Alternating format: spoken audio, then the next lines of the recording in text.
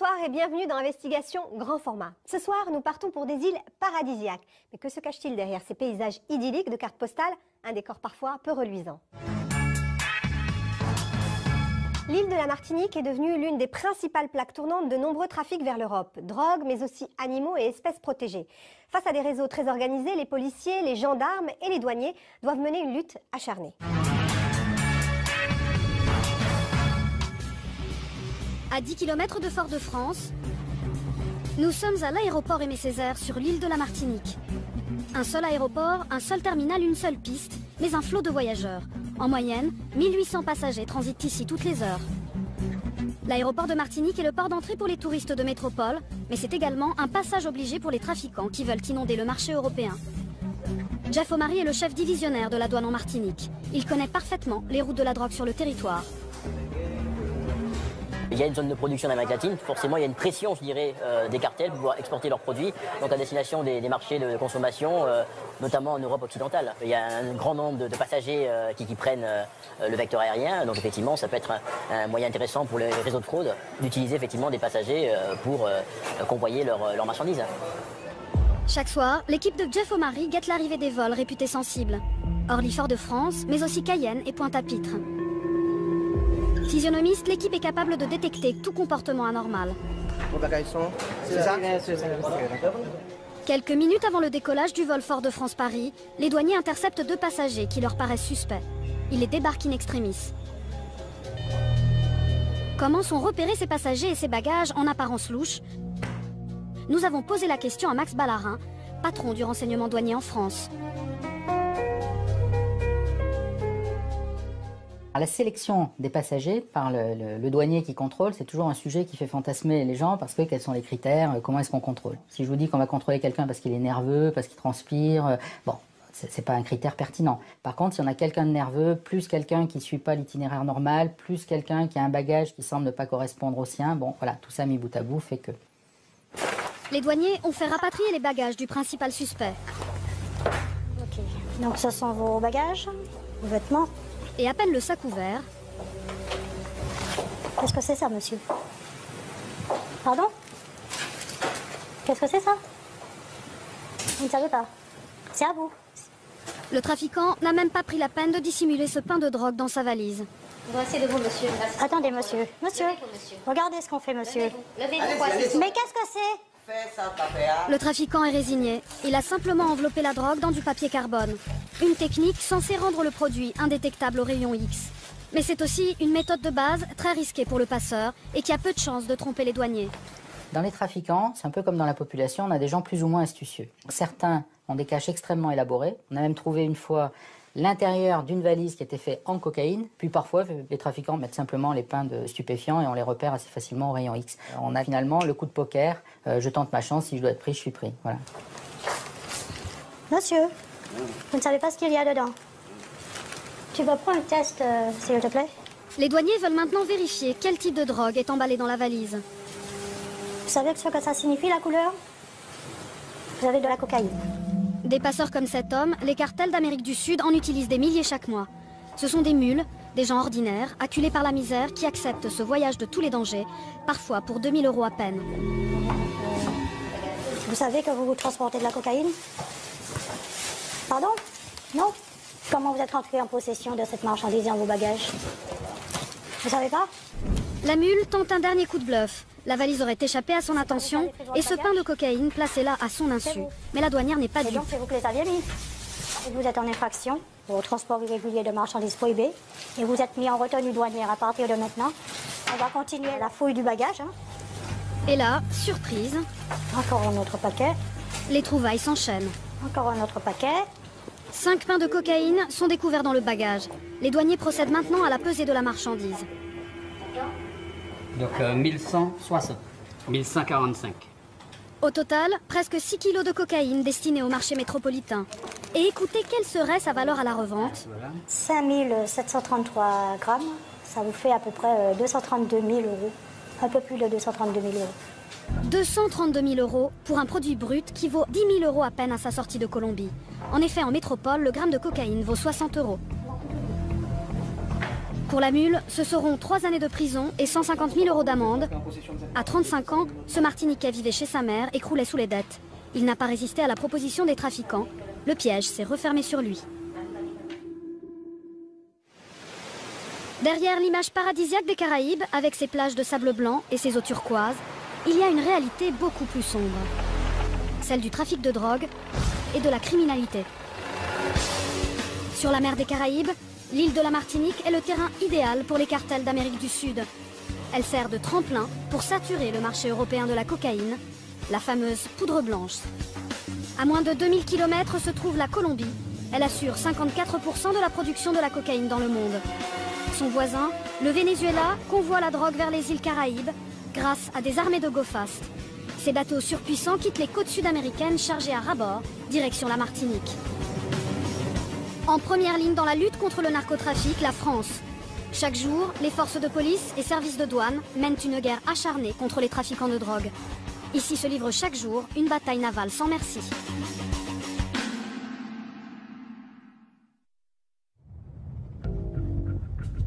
Frédéric Ménard connaît parfaitement les circuits de la drogue. Aux Antilles, c'est lui qui dirige l'OCERTIS, l'Office central pour la répression du trafic illicite des stupéfiants. Martinique Tour de Fox. Bonjour, je demande l'autorisation de mise en route. Il y a 8 ans, l'OCERTIS a ouvert ici une nouvelle cellule. Et ce n'est certainement pas un hasard. La Martinique, de façon générale, reçoit les produits stupéfiants, donc cocaïne et herbe de cannabis, en provenance de Sainte-Lucie, donc au sud de la Martinique, et pour une petite partie également de la Dominique, au nord de la Martinique. Là, on est dans le secteur sud de l'île, entre le Diamant et Sainte-Luce, et donc on a des débarquements sur toutes ces portions-là de l'île, avec des interpellations, je dirais, régulières. Vous voyez qu'effectivement, c'est compliqué de travailler là. Vous voyez, il y a effectivement de la mangrove, il y a des petits bouts de plage, c'est des zones parfaites pour arriver et décharger la marchandise. La Martinique constitue donc une plateforme idéale. À peine arrivée, la cocaïne repart instantanément et 80% atterrit en métropole. Là, la revente de cocaïne génère de petites fortunes. Le prix de la cocaïne en Martinique se situe entre 6 000 et 7 500 € le kilo. La bascule est assez importante en métropole, puisqu'un kilo de cocaïne encore emballé, on va dire, ça peut représenter 35 000 €. 35 000 € le kilo, un prix justifié par la pureté du produit. Une seule dose peut être coupée 5 à 6 fois avant d'être vendue en métropole. Des centaines d'îlets à la végétation touffue, un vaste territoire aquatique difficile à maîtriser. Voilà pourquoi les mafias sud-américaines ont choisi la Martinique comme rampe de lancement de la drogue en Europe.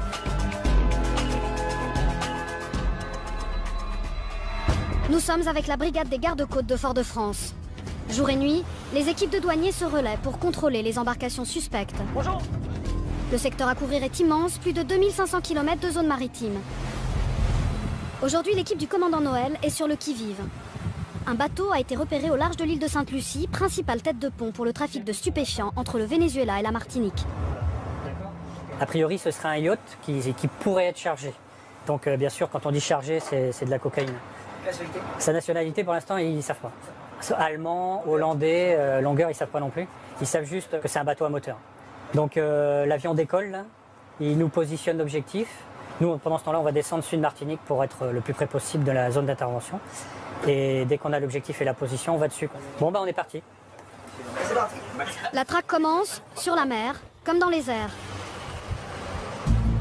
La douane dispose de pilotes spécialisés, capables de repérer des cibles en un minimum de temps. On cherche finalement une aiguille dans une botte de foin, un petit bateau sur une étendue énorme, et le seul moyen, c'est l'avion. Il n'y a pas d'autre région en France qui soit à ce niveau de complexité avec autant de points d'accostage. Par la mer, les possibles voies de fuite pour les trafiquants sont si nombreuses qu'une coopération internationale est indispensable. Yankee, mettez en route pour la piste 10 à 12h20. Aujourd'hui, l'information vient des services douaniers anglais. Ce sont des va-et-vient suspects au port de Sainte-Lucie qui ont éveillé les soupçons. Et au bout de quelques heures, l'embarcation apparaît sur des radars au large de la Guadeloupe. Top. Bon, le long à l'arrière doit être à peu près lisible, c'est un Américain. Nous avons réussi quand même à identifier un voilier qui semble intéressant. On a envoyé sa position à notre centre opérationnel avec sa route et sa vitesse, et ensuite on attend les consignes pour savoir ce qu'on va faire précisément. Pour tromper les douaniers, les trafiquants de drogue utilisent souvent des bateaux de plaisance, apparemment anodins, pour dissimuler de la drogue. Ce sont des bateaux de petite taille qui vont être difficiles à suivre. Ils ne sont pas équipés de systèmes de localisation comme les bateaux de commerce. Et puis il y a eu un tel essor de la plaisance dans le monde qu'on a une démultiplication de ces bateaux et donc c'est particulièrement compliqué. À bord de la Vedette, Bien reçu, ouais. les coordonnées exactes de la position du bateau viennent d'être transmises. Pour le commandant Noël, la présence d'un voilier est le signe que les trafiquants ont élaboré une nouvelle route du crime. Ils font des ruptures pour qu'on n'ait pas le même bateau qui parte d'Amérique du Sud jusqu'à la France. Donc ils changent de bateau et après ils partent sur l'Europe directement. Donc direction l'Espagne et le sud de la France, voire même la Hollande directement. Constamment, les narcotrafiquants trouvent de nouvelles techniques pour échapper aux douaniers. C'est comme une entreprise, ils ont un budget recherche et développement, on peut dire. Et en fait, ils progressent. Ils s'adaptent en fait. Plus on fait de saisies, plus ils vont rechercher un moyen qui peut leur permettre de passer inaperçu ou de passer entre les mailles du filet. C'est le jeu, il faut s'adapter en permanence. Les trafiquants sont très inventifs, très réactifs et ça oblige les services de l'État à l'être également. Les gardes-côtes se lancent à la poursuite du voilier. Ils ont 5 heures de route devant eux. Et déjà, le jour tombe. De nuit, c'est beaucoup plus compliqué. Parce que le retrouver de nuit, c'est pas facile. Donc si on n'a pas un repositionnement de l'avion, la nuit va être très longue. La nuit va être très longue. Tout à coup, l'équipage reçoit une alerte. 15 degrés 55. On a reçu une nouvelle position sur le bateau. Donc on est en train d'appliquer ça au niveau de la nouvelle route. Étrangement, le voilier vient de modifier sa trajectoire. Il fonce vers les côtes guadeloupéennes. Dans 3 heures, il sera trop tard. Le voilier aura rejoint la terre ferme. Il faut l'essayer de l'avoir avant qu'il ait livré sa cargaison et avant qu'il ait quitté les eaux françaises. Donc l'idéal pour nous, c'est de le prendre maintenant dans les eaux guadeloupéennes, quoi. Il se peut que le bateau ne soit pas encore chargé, c'est-à-dire que là, il est peut-être en train de se rendre sur un lieu de rendez-vous pour charger la drogue, on ne sait pas. À l'approche de la cible, les gardes-côtes s'équipent. Gilets pare-balles et fusils mitrailleurs. On ne sait jamais à qui on a affaire le soir. C'est les contrôles de nuit, on ne prend pas de risque. Dernier briefing avant l'assaut. Vous mettez sur le côté ou à l'arrière. Et après, nous, on va aller droit dessus, on va l'éclairer. Et après, vous passez par le côté et vous... Oui, il faut l'écraser. Hein. Ouais. L'écraser, c'est en fait éclairer le bateau avec une lumière suffisamment puissante pour empêcher les occupants de voir le Zodiac s'avancer vers eux. Le but est de les prendre par surprise. Hey, bonsoir, bonne française. T'as combien à bord? Hey, pas bouger. Oui, c'est capitaine. Qui est le capitaine? Est-ce que vous avez la licence du bateau? Non. Pourquoi? Ce n'est pas mon bateau. Ce n'est pas votre bateau? Le propriétaire du voilier est absent. Un des douaniers relève donc l'identité des passagers. Mike, Oscar, November. Nationalité saint-lifienne. L'une des jeunes filles est connue des services de police pour prostitution. Les gardes-côtes procèdent à la fouille du bateau. Il y a beaucoup de cash dans ce bateau. Les caches naturelles, du fait du moulage du bateau. Ah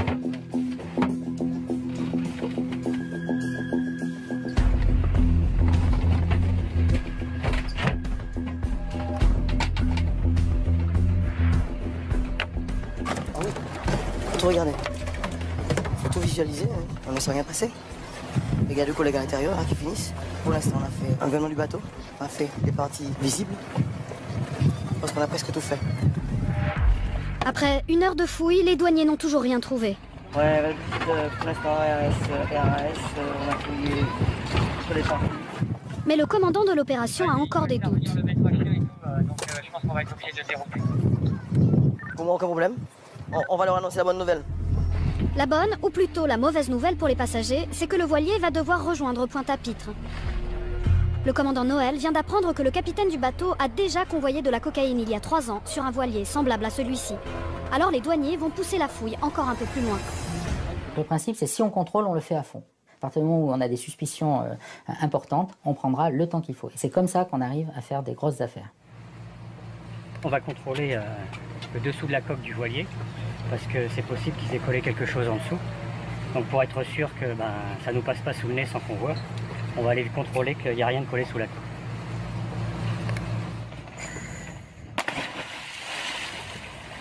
Le commandant connaît toutes les caches préférées des trafiquants. En général, il dissimule la drogue dans des caissons étanches, puis les attache sous la coque du bateau. C'est ce qu'on appelle dans le jargon une torpille. Alors, ça donne quoi là? C'est une coque normale, il n'y a rien de spécial accroché après. Dommage. C'est la déception pour le commandant Noël. Au petit jour, le bateau est libre de repartir, mais les douaniers le surveilleront de près. Le succès n'est pas toujours au rendez-vous, c'est qu'on n'a pas contrôlé au bon moment. Les bateaux qui sont utilisés pour le trafic voyagent aussi à vide. Le bateau peut être loué à des touristes ou à des personnes pour avoir l'apparence d'une exploitation normale, et puis à un moment donné il va être chargé, c'est à ce moment-là qu'il faut le contrôler. Pour être sûr de les coincer au bon moment, les douaniers français harcèlent sans relâche les trafiquants de drogue.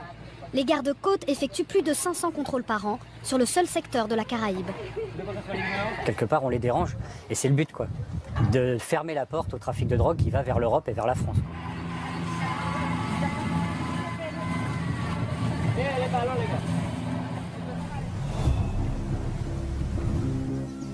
Parfois, harceler les trafiquants ne suffit pas.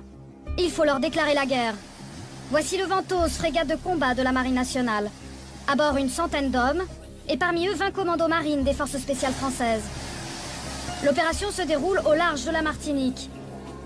Ce matin, le commandant Matisse suspecte un cargo de convoyer de la drogue vers l'Espagne. C'est lui que le commandant désigne comme le client.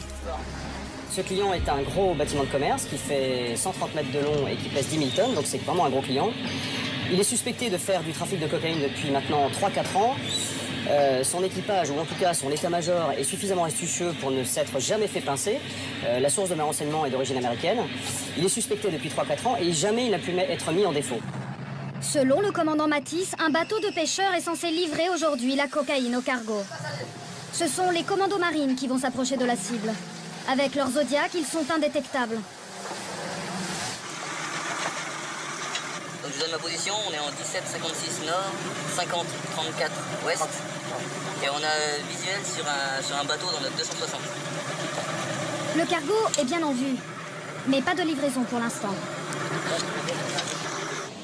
La nuit tombe, les commandos rentrent à bord du Ventose. Soudain, sur la radio interne de la frégate, un drop annoncé. Le Ventose pense avoir repéré une livraison aérienne. On s'attendait à avoir un client qui charge, et bien il charge en effet. Donc maintenant on va aller essayer de l'intercepter tout de suite pour éviter qu'il ne planque sa cargaison. Tout feu éteint, le Ventose s'approche du cargo et vers 20 h, le feu vert est donné. Il n'y a pas de ballot qui soit jeté à l'eau. Stop your ship. I repeat, stop your ship. Les commandos marines donnent l'assaut dans le noir.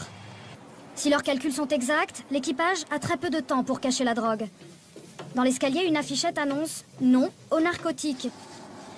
Les commandos isolent les marins dans le réfectoire, à l'écart du capitaine du bateau.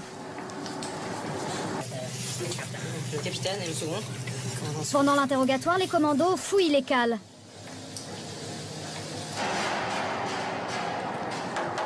Rien à signaler. Ah là, vous avez tout fouillé là? Ah là, oui, j'ai tout fouillé. Vous n'avez rien vu alors? Rien du tout, rien. Une première nuit passe, l'équipage reste impassible.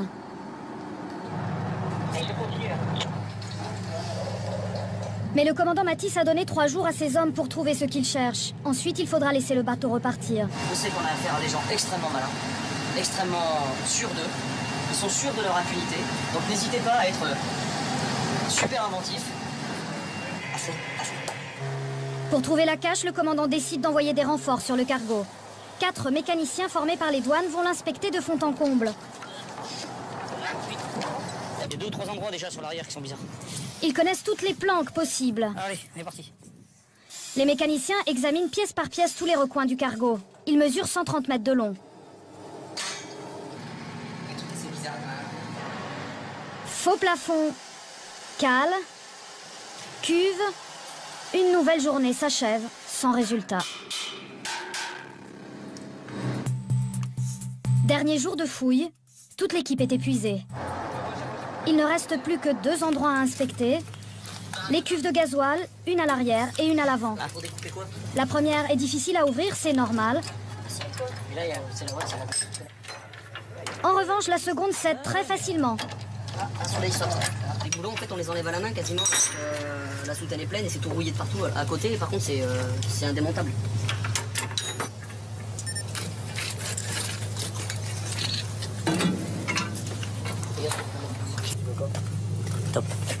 Ah ouais, pas Fabrice, pose-toi.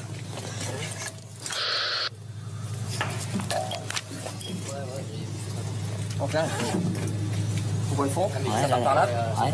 au moins sur 6-7 mètres. Ouais. Ça revient derrière, et il y a aussi un... Ouais, ça fait un L, ça va sur le... Ouais, ça va. Allez, quoi, on va la vider.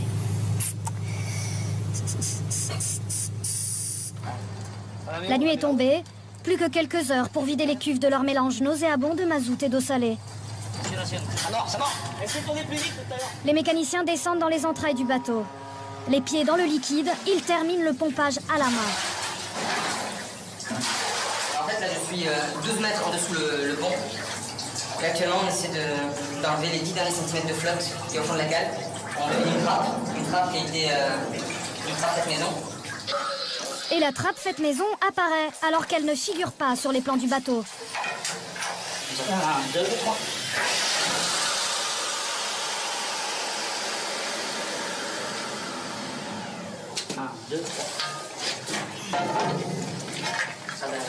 Ouh là là, la vache. Ça baigne dans l'eau en plus. Sous cette trappe, des dizaines de ballots alignés au fond. Victor de fouille. On est dans le ciel. Qu'est-ce que ça veut dire, on est dans le ciel? C'est l'indicateur qu'on a pour désigner qu'on a touché le gros lot. Ça va, écoute.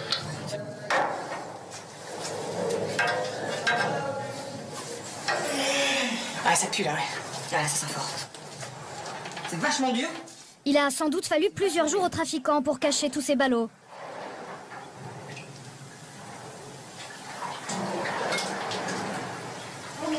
Ça représente combien en argent à peu près ça? Je crois, j'en suis pas trop sûr, qu'un gramme c'est 50 €. Ouais. Donc si on part sur une base de 3 tonnes, là ça fait quasiment 1,8 milliard d'euros, 800 millions d'euros, ouais. C'est phénoménal. Ça veut dire en dessous de nous là? Là en dessous de nous, là, dans la merde dans laquelle on n'est pas allé depuis 3 jours. Et là en dessous, là, il y a 1,8 milliard d'euros. Waouh! Les faits sont là, et pourtant le capitaine du cargo nie toujours. C'est un sac. Il dit qu'il voit des sacs. Comment? Un sac plastique. Il voit des sacs plastiques. Et pourquoi il y aurait des sacs plastiques? Et pourquoi il y a un sac en plastique au fond? Je sais pas. Les ballots sont hissés sur le pont. Un échantillon va être analysé sur place.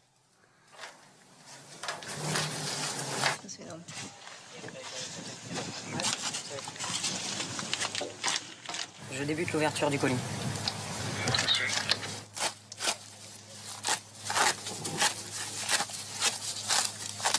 Bon, alors il y a plein de petits pains à l'intérieur. Je continue. Le test est positif. Il s'agit de chlorhydrate de cocaïne ou de cocaïne base. Écoute. Envoyé de Victor, le test est positif. Bien reçu. Bravo. Félicitations, super. Tout l'équipage est arrêté. Le capitaine risque 10 ans de détention.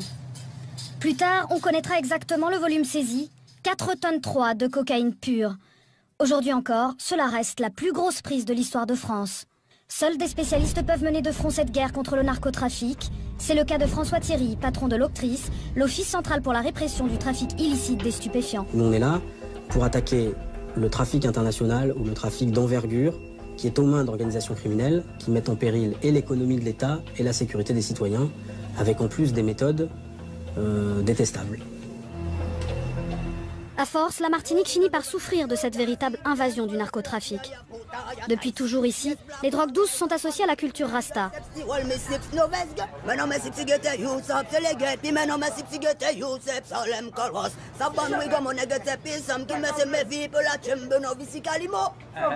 Pour certains jeunes Martiniquais, fumer un joint fait partie des mœurs. Il y a de la bœuf, il y a tout, il y a du shit, tout. La plupart des personnes ils fument de l'herbe, ils disent tout et tout, de la cocaïne, tout et tout, mais la plupart fument de l'herbe. Mais une autre drogue, une drogue dure, provoque, elle, des ravages. Depuis les années 80, les cartels colombiens ont déversé sur l'île des tonnes de crack, une drogue fumable obtenue à partir de cocaïne. C'est un produit parallèle qu'ils ont souhaité mettre sur le marché à partir du moment où il a été découvert pour ramener des gens qui ne seraient pas intéressés par la cocaïne. Ils ont du coup ciblé ce produit pour une clientèle qui a extrêmement peu de moyens. Nous sommes à La Pale, la première association créée en Martinique pour venir en aide aux toxicomanes. En créole, pale signifie coup de pouce.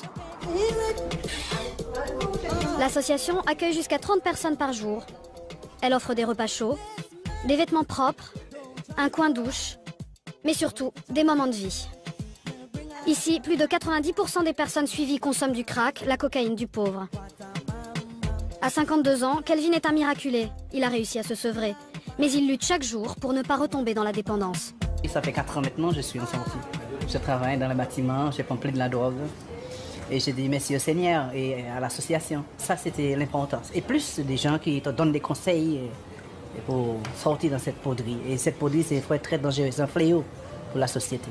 Il y a encore 10 ans, Kelvin avait un travail, une famille. Le crack l'a détruit.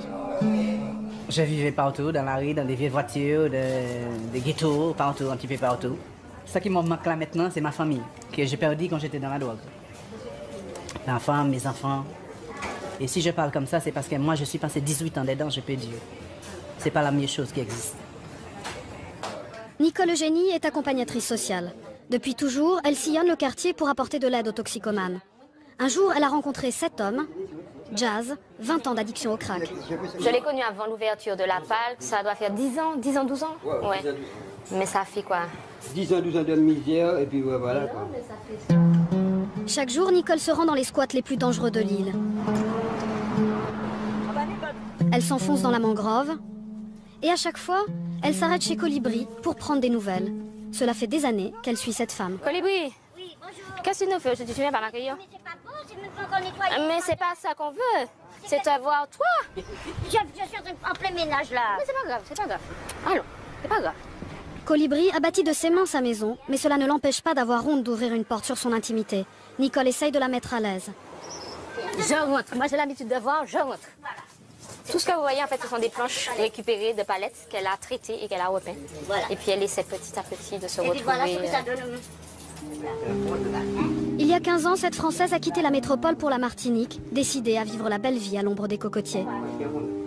Mais loin de sa famille et près, beaucoup trop près des dealers, elle a vite sombré.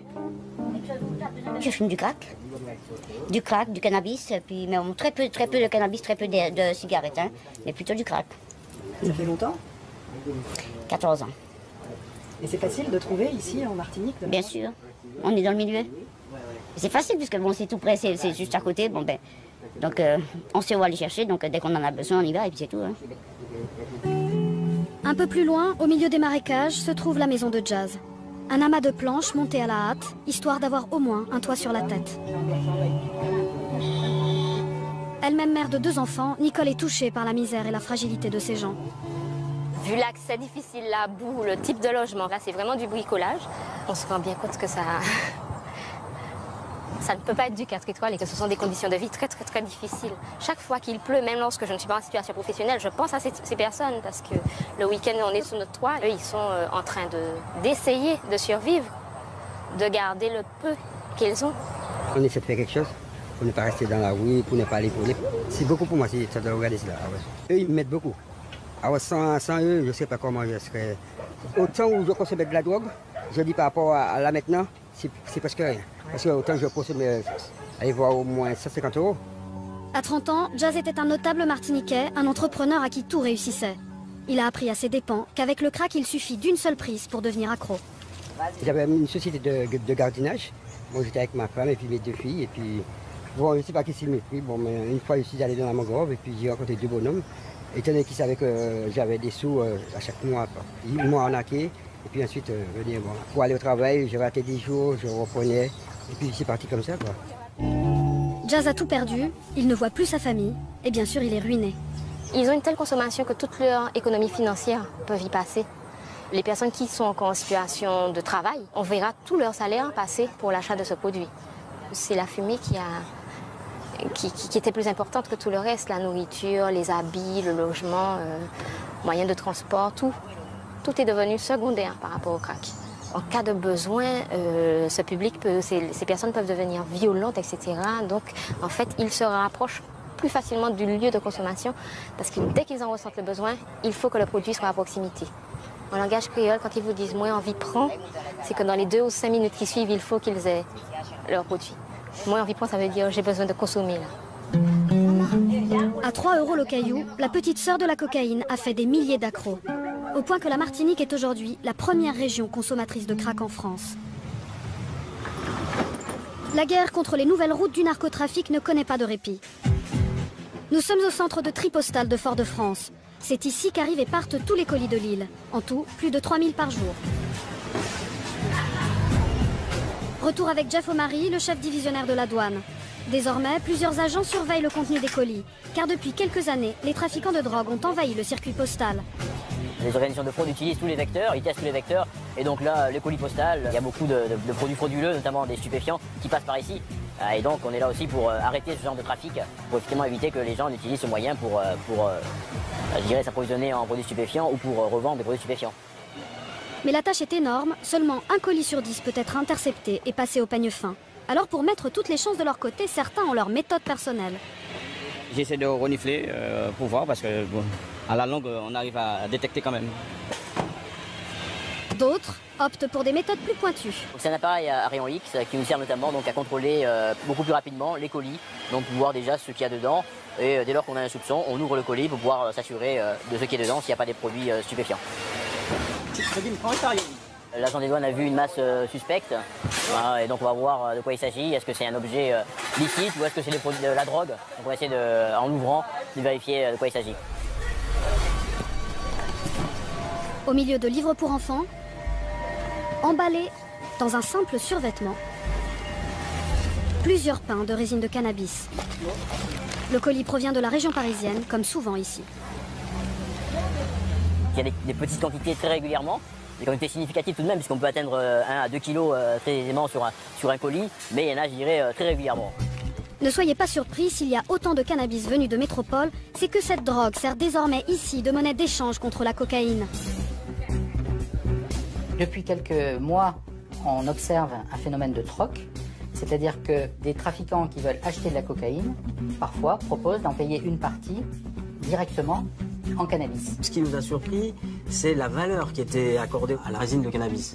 Elle peut être vendue jusqu'au double du prix métropolitain, ce qui met la résine à un prix qu'elle n'a jamais atteint en Europe. La métropole réclame de la cocaïne, la Martinique, elle, est friande de cannabis. Entre Paris et Fort-de-France, les routes de la drogue sont à double sens.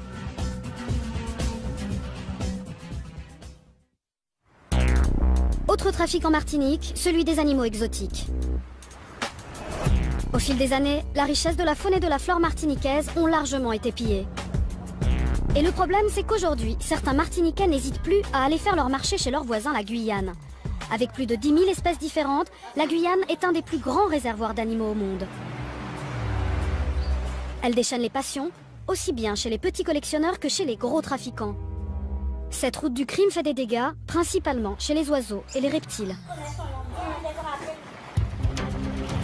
Nous sommes avec la police de l'environnement, une unité spéciale formée de plusieurs agents de l'Office de la chasse et de la faune sauvage. Tous sont armés. Leur mission, lutter contre ce trafic d'animaux. Là-bas, je pense qu'on en a des pêcheurs là-bas, oui, ça là. Anthony Grolot est à la tête de la brigade nature. Aujourd'hui, un coup de fil inattendu a mis les agents en alerte. C'était quelqu'un qui vend une tortue charbonnière. On va aller voir cette vente illégale. La tortue est une espèce protégée en Martinique. Anthony Grolot tend un piège à une internaute qui a mis en vente sa tortue. Au rendez-vous, il se fait passer pour un acheteur. Bonjour madame. Ah, bah elle est jolie. Surprise, c'est une mère de famille et ses 2 enfants qui se présentent. Vous l'avez eu comment, vous? Une dame qui l'a donnée. Une dame qui vous l'a donnée? D'accord, ok. Et rapidement, Anthony Grolot tombe le masque. On se présente, on est de la police de l'environnement de Martinique. Il se trouve que le commerce de cette espèce est interdit. C'est une espèce qui est protégée. D'accord? Donc en passant une annonce sur Internet pour la vendre, vous avez commis une infraction. Coup de massue pour cette femme qui espérait tirer 200 € de cette vente. Anthony Grolot doit maintenant dresser un procès verbal. Comment avez-vous eu cette tortue? Sur la route, elle traversait la route, donc c'est arrêté. Bon, on l'a ramassée parce qu'elle s'est fait écraser dans la prise. Et ma copine qui est à côté de moi, elle a dit comme ton fils aime les animaux, on l'a donné à ton fils. D'accord. La femme prétend donc qu'elle aurait trouvé l'animal par hasard dans la mangrove.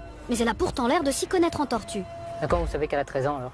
Parce qu'elle a compté les... D'accord, laissez... La femme s'obstine à faire croire aux agents qu'elle ignorait tout de cette vente interdite. Comment? Le tombe des nus. Bon, mon fils est très intéressé par les animaux, mais c'est vrai que... Je suis pas une bandit. J'espère qu'on me considère pas comme une bandit. Voilà, à partir du moment où vous passez une annonce pour la vendre, là vous faites du commerce avec des espèces protégées, et là on démarre un trafic, comprenez, c'est ça qui nous pose problème. Ce qui pose réellement problème aux agents, c'est que non seulement cette femme a tenté de vendre sa tortue en ligne, mais que cette tortue provient en plus de la Guyane voisine. L'importer en Martinique, c'est risquer de faire disparaître l'espèce. Eric Hansen a été le premier à tirer la sonnette d'alarme. C'est l'un des plus grands spécialistes de la faune et de la flore d'outre-mer. Les tortues que l'on sort d'un territoire, comme le territoire de la Guyane, les tortues vivent dans un milieu, dans un écosystème bien particulier. On va la mettre dans un autre écosystème, on n'est pas du tout certain déjà qu'elle va survivre, qu'elle va s'adapter à ce nouveau milieu. À chaque fois que l'homme a introduit une espèce dans la nature, ça a toujours été une catastrophe. Autrement dit, la passion française pour les nouveaux animaux de compagnie condamne certaines espèces à une mort certaine. La tortue exotique est de loin le reptile le plus convoité. Elle se négocie sur Internet entre 150 et 300 €, même si ce trafic est un crime. Pour éviter le pillage de la Guyane, on a protégé cette tortue sur tout le territoire national. Son transport, son commerce, sa capture est interdite et son élevage bien sûr. Et c'est vrai qu'Internet est actuellement le moyen le plus facile pour mettre en vente ces espèces. Au revoir. Allez. Relâchée, cette trafiquante du dimanche s'acquitte d'une amende de 150 €. Quant à la tortue, elle sera réacheminée sur sa terre natale, en Guyane. Comme cette femme, beaucoup de Martiniquais sont tentés de faire du trafic d'espèces protégées pour arrondir leur fin de mois. Pour les en dissuader, la brigade nature multiplie les contrôles surprises. Bonjour madame, police de l'environnement de Martinique. On a voulu voir la responsable ou le responsable de l'établissement, s'il vous plaît. On vient faire un petit contrôle de votre établissement. Oui. D'accord. Donc on va recenser tout ce que vous avez comme animaux. Il n'y a pas de problème. D'accord. Apparemment, la patronne n'a pas l'air très heureuse de cette visite surprise dans son animalerie. C'est bon. On aura besoin d'un animalier pour qui nous donne les noms des espèces. Rendez-vous dans ces cas-là, non, vous pensez pas? Ben non, c'est un contrôle inopiné. Je peux me libérer une petite heure de temps. Moi, je vais m'occuper de la partie administrative, donc je vais avoir besoin de consulter votre registre d'entrée et sortie d'animaux. Non, ça je ne le fais pas, ça il ne faut pas rêver. Vous n'avez pas de registre? Non, d'accord. Je me suis proposé à le faire. Étrange, la directrice ne tient pas de registre. Il est donc impossible de vérifier quel type d'animaux sont vendus ici tous les jours. Je ne peux pas aujourd'hui, quand je vends une perruche, un mandarin ou un lapin nain, dire au client votre adresse, votre numéro de téléphone. Vous mélangez tout là. Non, je mélange rien du tout. Si, vous êtes complètement à côté. Alertés par l'agressivité de la responsable, les agents de la police de l'environnement vont contrôler de fond en comble le magasin. Bon, eh ben... En Martinique comme partout en France, les animaleries doivent demander des agréments pour chacune des espèces qu'elles proposent à la vente.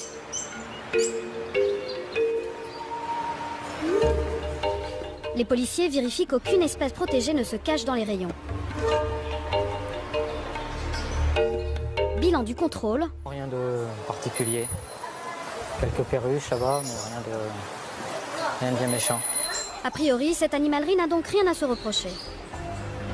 Mais pour en avoir le cœur net, nous sommes revenus dans cette même animalerie un peu plus tard en caméra cachée en nous faisant passer pour un couple amateur de tortues exotiques. Bonjour.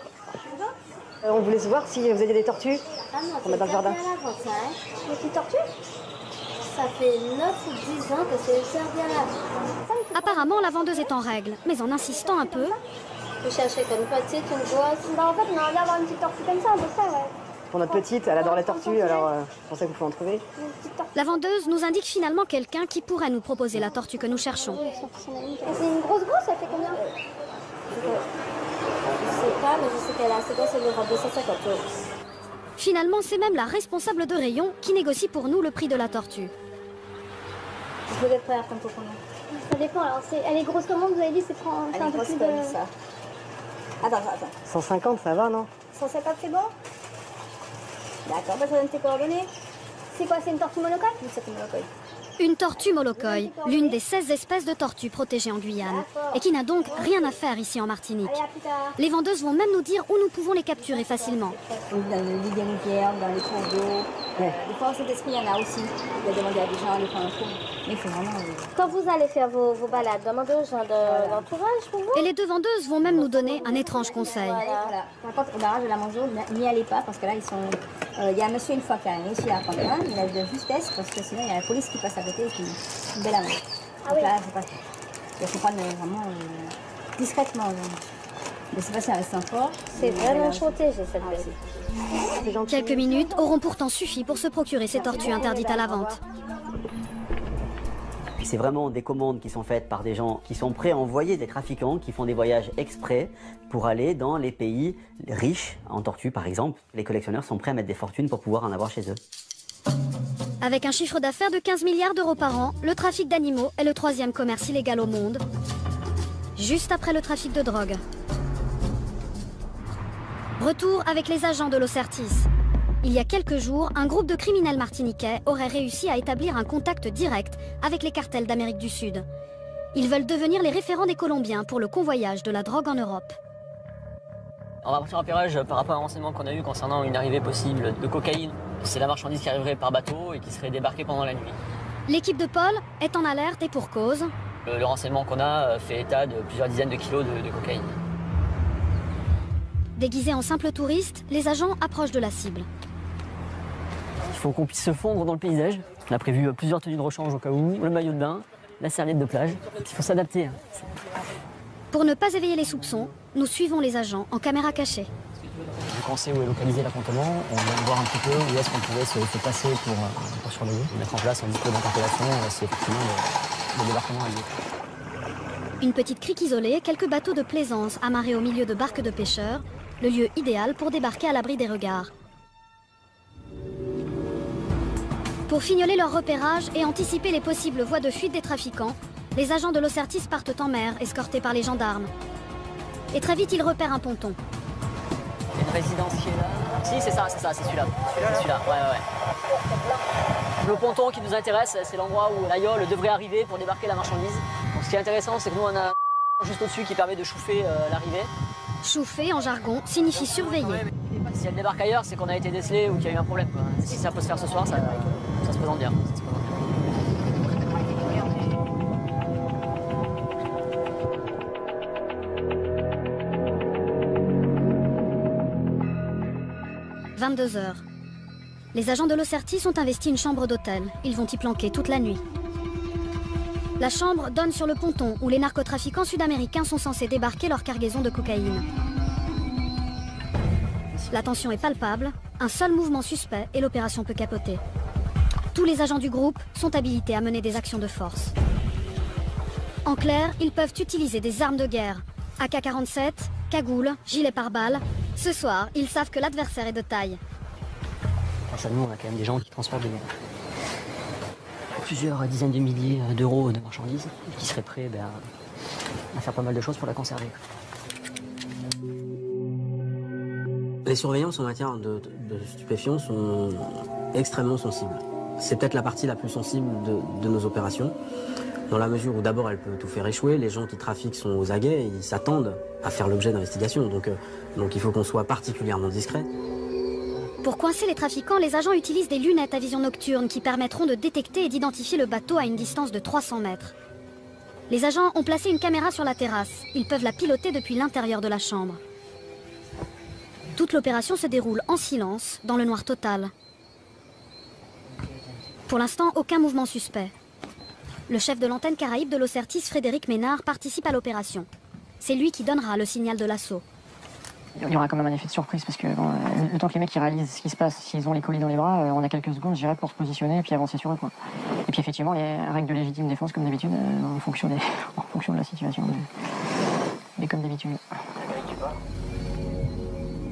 À 23h, surprise, la tête du réseau martiniquais fait son apparition derrière la résidence.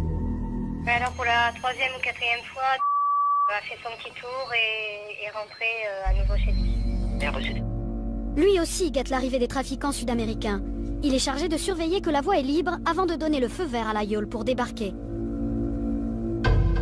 Les agents de l'Ocertis redoublent d'attention. Une petite montée d'adrénaline. Mais les minutes passent et le bateau n'arrive pas. Là, ça commence à traîner un petit peu. On sait qu'on est là jusqu'au bout de la nuit. Les agents de l'Ocertis passent toute la nuit en planque, en vain. Une nuit blanche pour chou blanc, ouais. Une nuit d'attente malheureusement en vain, mais ça fait partie des contraintes de genre d'opération. C'est ça les aléas du métier, c'est que c'est pas une science exacte. On a rarement la certitude absolue que ça va bien être livré. Les trafiquants, ils sont quand même pas organisés comme la NASA. Eux aussi, ils ont tout un tas d'impératifs qui tiennent à leurs hommes de main, qui tiennent à leur capacité de stockage, qui tiennent à leurs finances, à l'instant T. Donc nous, on est dépendant de cette désorganisation des trafiquants. Les trafiquants ont-ils changé de tactique ou de route? À cet instant, les enquêteurs ne peuvent pas le savoir. Chez nous, on dit qu'il faut 10 affaires démarrer pour en réussir une. C'est pas parce qu'on les rate, les 9 autres. C'est parce que les trafiquants n'arrivent pas à trafiquer les 9 autres. Plus tard dans la matinée, l'opération connaît un nouveau rebondissement. Suspicieux, les Sud-Américains ont préféré changer de route et passer le relais aux Martiniquais en pleine mer. Les agents de l'Ocertis l'ont su et ont appelé le Ventose en renfort, le même bateau qui a saisi les 4 tonnes 3 de cocaïne. À 11h, la frégate et un hélicoptère de la marine repèrent les narcotrafiquants qui tentent de se débarrasser de leur cargaison. Voyant l'hélicoptère, l'un des bateaux s'est délesté de 3 ballots en mer. L'équipage du Panthère est parvenu à récupérer 2 des 3 ballots.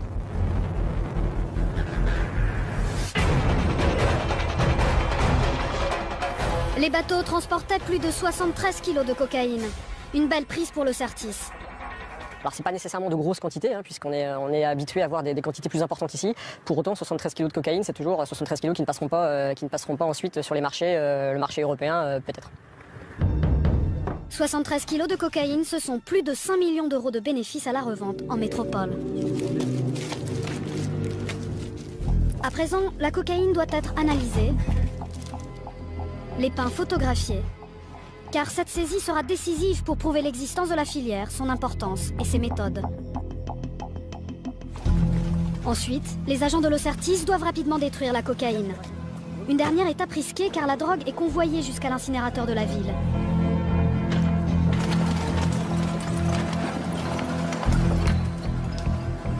Des agents armés surveillent toute la procédure. On part une fois qu'on a constaté que la marchandise n'était plus accessible. Donc c'est un four, c'est plus de 1000 degrés je crois, c'est ça messieurs? Voilà, il y a plus de 1000 degrés donc qui détruit la marchandise. Donc il n'y a aucune chance que... C'est important pour vous de bien vérifier que c'est ça fait? Forcément, si c'est pour retrouver la marchandise dans 2 jours dans la rue, c'est pas le but. En 2011, les saisies de cocaïne ont explosé en France, de 5 tonnes à plus de 8 tonnes. Des prises records qui montrent que la guerre entre les trafiquants et l'État français a atteint un nouveau pic de violence. Et qui prouvent aussi que les cartels de la drogue poursuivent leur expansion. Le trafiquant, c'est d'abord un commerçant. Par contre, c'est un commerçant qui respecte rien.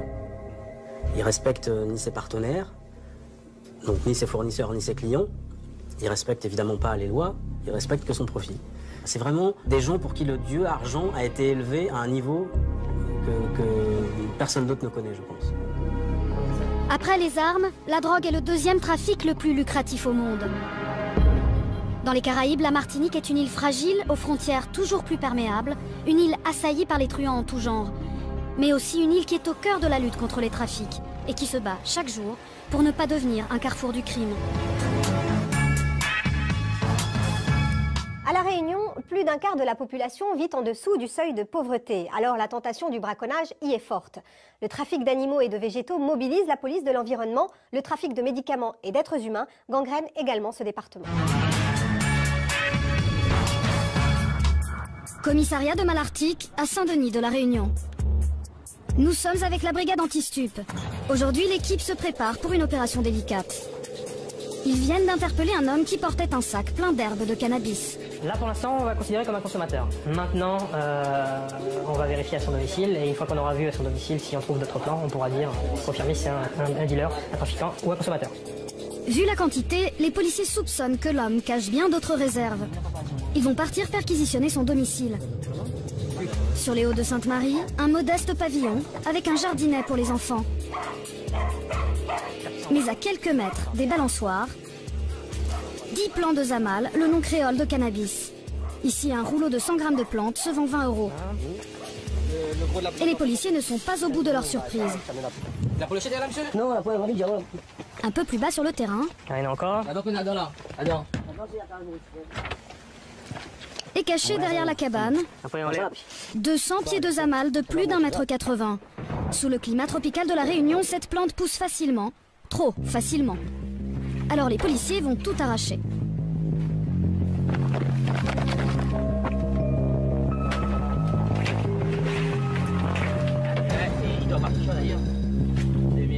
Là, il est comme organisé, il a mis dans des bacs à feu, il y a du fumier dedans. Donc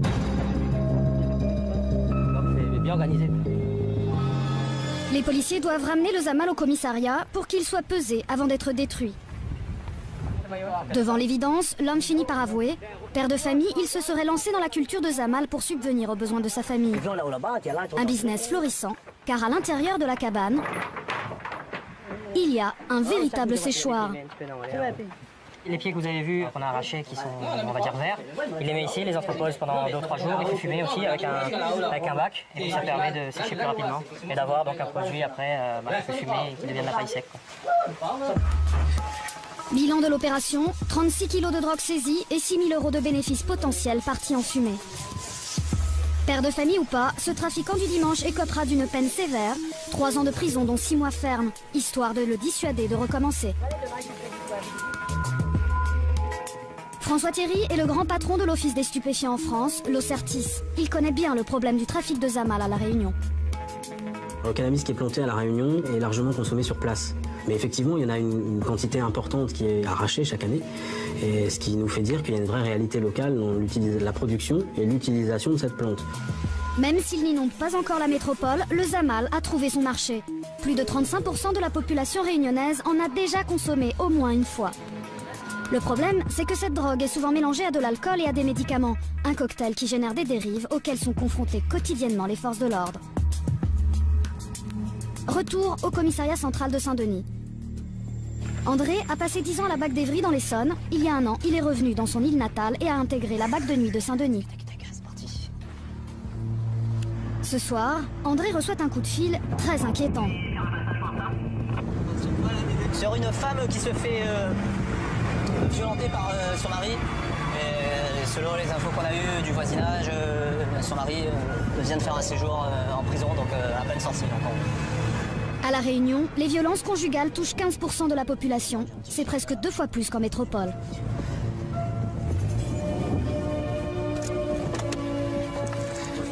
Bonsoir. Qu'est-ce qui se passe exactement, vous savez quoi? Ah bah les bordel, mais travaillent de même, ils ne peuvent pas le travailler. D'accord. Tous les jeux, la plaignante, elle est là, elle est là. Apparemment, la violence serait donc quotidienne chez ce couple. Et il y a pire, les policiers découvrent qu'un enfant est présent au domicile. C'est bon, elle a ouvert. Bonsoir madame, c'est la police. Qu'est-ce qui se passe? Rien, c'est bon, elle est partie. Ah, qui est parti? Votre, c'est qui? Monsieur, vous devez le connaître. Non, pas du tout, on connaît... J'ai une sortie de prison. D'accord, qu'est-ce qui s'est passé? Il me tabasse. C'est ça fait souvent. On boit ensemble. Après, quand il est sur lui, moi je dors, moi je fais à manger. Je regarde bébé, il me tabasse devant les gens, il y a plein de témoins là. J'ai des bleus de partout, du bras, des pieds, de partout, j'ai des bleus. D'accord. Les violences conjugales sont un véritable fléau sur l'île de La Réunion. Les voisins connaissent bien le cas de cette jeune femme. Ils ont l'habitude de s'interposer pour éviter le pire. La dernière fois qu'il m'a tapé, j'étais enceinte. Demandez à la dame. Moi j'ai entendu crier, moi j'ai couru ici. Et ben elle était à terre et l'autre il était dessus en train de taper. Moi j'ai séparé, moi j'ai pris l'autre, j'ai tiré. D'accord. Malheureusement, c'est des histoires qui peuvent mal finir. À un moment donné, il faut penser à votre sécurité. Si lui est dangereux pour vous, pas hésiter à déposer plainte. D'accord? Bon, allez, bonne soirée. Sur l'île de La Réunion, 3 plaintes pour violences conjugales sont déposées chaque jour. Ce soir, malgré leurs recherches, les policiers ne parviennent pas à trouver la trace du mari qui a frappé. Oui, mais pour nous, on a payé son revenu, on est un peu le policier bancal parce que... Mince, 30 ans. Petite taille. Mais 2 semaines plus tard, un nouvel appel au secours, encore plus alarmant, arrive au commissariat. Alors, ouais, c'est quoi? C'est quoi? Peau blanc, corsaire clair. Avec un bébé, hein? Une femme battue et un bébé en danger, une description un peu trop familière au goût des agents de la BAC. Les policiers partent à toute vitesse. Direction les Camélias, un quartier de Saint-Denis classé zone urbaine sensible. Pourtant, au domicile, tout est calme, du moins en apparence. Madame, elle est là? Devant la porte, les voisins paraissent résignés. Elle est où? Mais si, elle nous a appelés. Qui ça? Il y a du sang à l'intérieur, il est vivant? Non, il y avait la police là, monsieur. En même temps, ils ont mis un truc, là. Du sang sur la porte, cette fois-ci la dispute semble avoir dérapé. On est intervenu il y a 1 ou 2 semaines déjà pour des violences. Et donc il semblerait que là, ce soir, ce soit le match au retour. C'est une histoire sans fin, quoi. Une fois de plus, le mari a passé sa femme à tabac. Elle a quitté rapidement le domicile avec son bébé. Blessée, elle serait partie vers l'hôpital. Mais quelques minutes plus tard, surprise, le mari apparaît. Et cette fois-ci, il semblerait que la femme s'est bien défendue. Elle a même frappé violemment son conjoint. C'est la victime. Elle est où la dame là? Ta dame elle est où? Je sais pas. Cette fois-ci, c'est elle qui m'a fait un coup. Ah. Pourquoi elle t'a frappé? Je sais pas.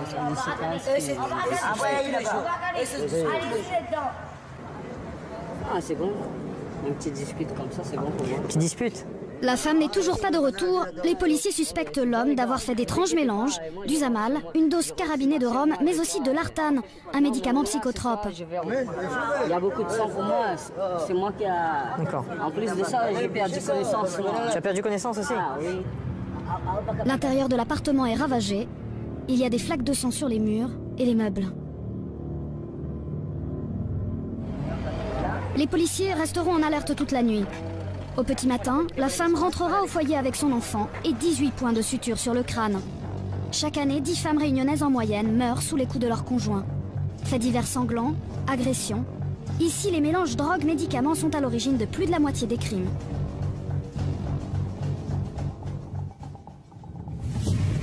Plus tard dans la nuit, André et son équipe reçoivent un nouvel appel au secours. À quelques pas du commissariat, un jeune homme aurait été séquestré par 3 drogués dans un squat. On part sur quoi là? On part sur quoi? Apparemment, c'est votre fils qui s'est fait tabasser par 3 personnes. Ils ont quoi? Ils ont des sabres ou ils ont des conneries? Je sais pas, apparemment c'est la question. Le squat est dangereux, les hommes seraient armés. Les policiers ne prennent aucun risque. Combien sont-ils là? C'est la police. Combien sont-ils là? Combien sont-ils là? Va là-bas contre le mur là-bas, toi, c'est la police. Va là-bas contre le mur, je te dis. Toi, tu bouges pas. Main contre le mur, là, en face, c'est main contre le mur. Tous les gars, main contre le mur. Sors. Viens en l'air. Quelqu'un récupère le gamin. Tu bouges plus. Laisse ta main. Je donne ma main. On était dans la pression ensemble. On était dans la pression ensemble, on arrive. Donne ta main.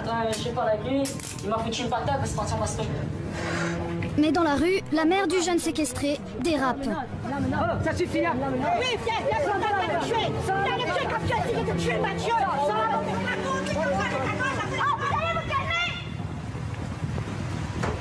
Les policiers embarquent tout le monde au commissariat.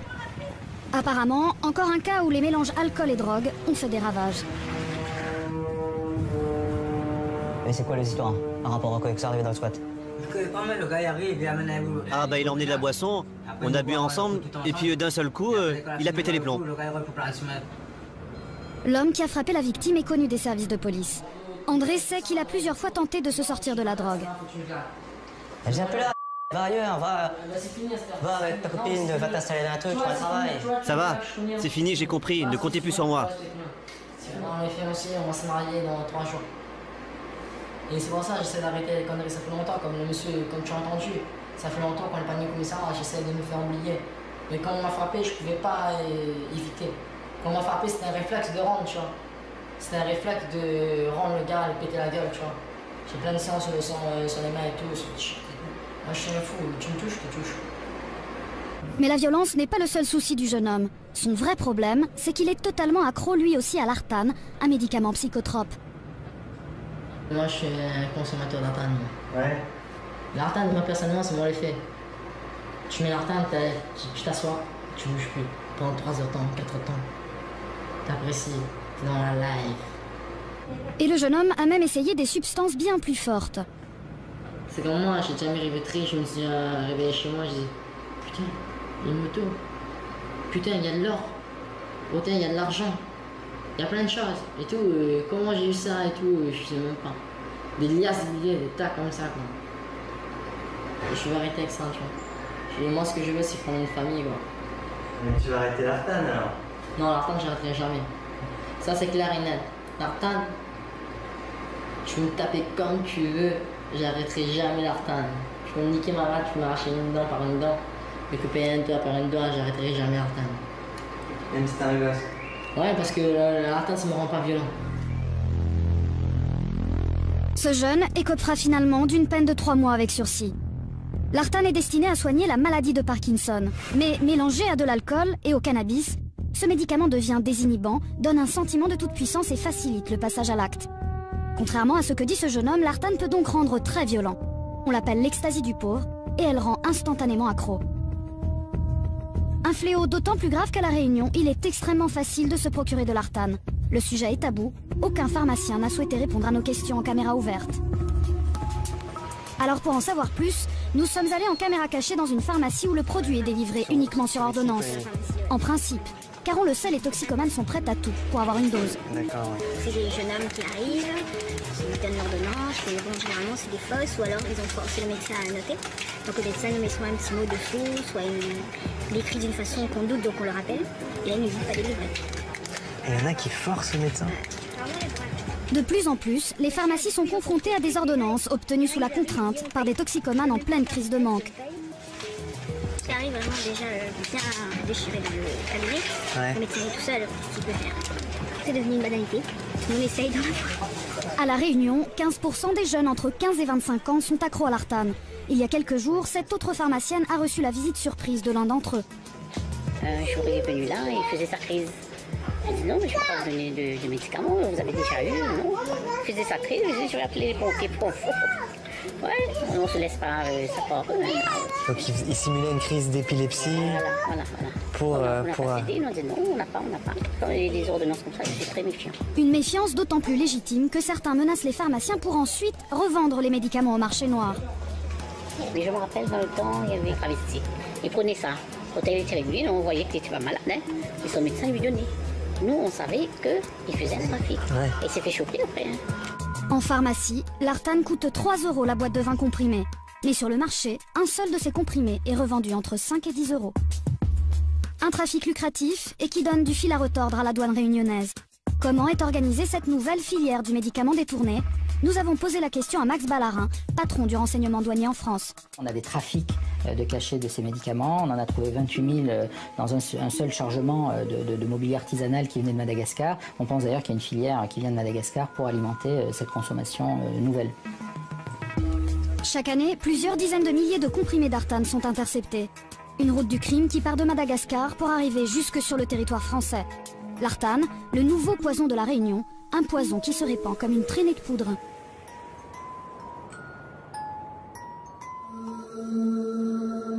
Mais il existe sur l'île une autre réserve, naturelle celle-ci, qui intéresse de près les trafiquants.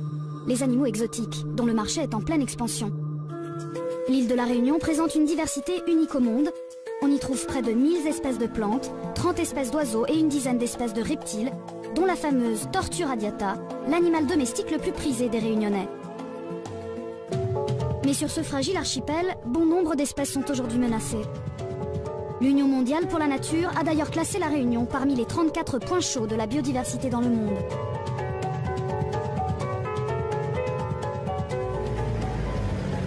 Nous sommes avec la brigade nature de la Réunion, une police de l'environnement qui lutte contre le trafic d'animaux et d'espèces végétales. Les agents sont armés et connaissent l'île comme leur poche. Chaque jour, ils patrouillent dans la réserve naturelle marine qui s'étend du Cap Laousset jusqu'à la Roche aux Oiseaux. Et régulièrement, on leur signale des braconniers. Il y a du monde? Ok, Patrick! Des mecs à la langouste. Hein. L'équipe d'Éric Buffet est en alerte. La pêche à la langouste est formellement interdite en cette saison. Et un peu plus loin... Messieurs, bonsoir. Voyez nature. En bordure du lagon, les agents surprennent 2 braconniers avec une camionnette.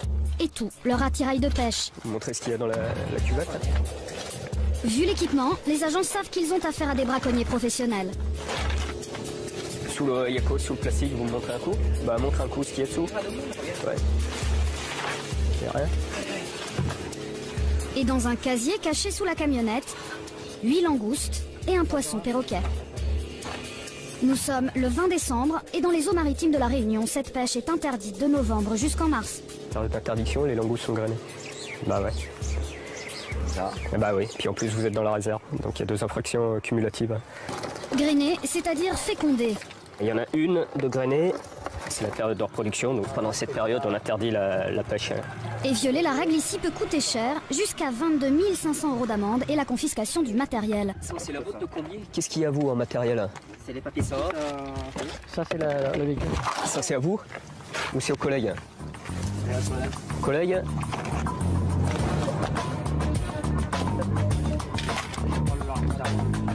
Et tout est confisqué.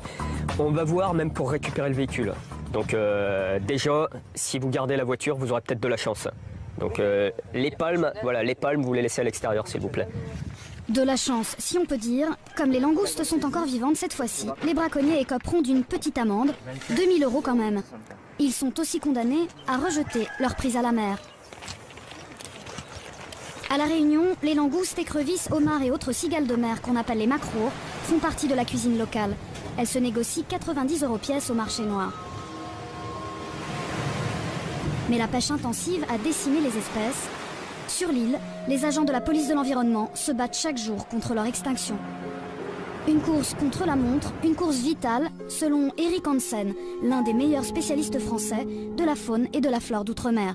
Il y a vraiment un côté noble dans notre mission, il y a un enjeu important parce que la biodiversité, on le dit, on le répète, l'essentiel de la biodiversité est quand même en outre-mer, plus qu'en métropole. On a vraiment des zones extrêmement riches, mais aussi des zones très fragiles.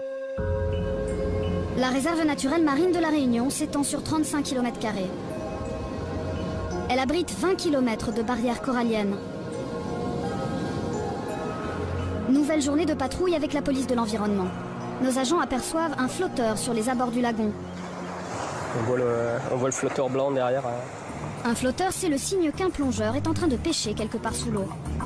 Les agents de la police de l'environnement sont aussi des plongeurs aguerris.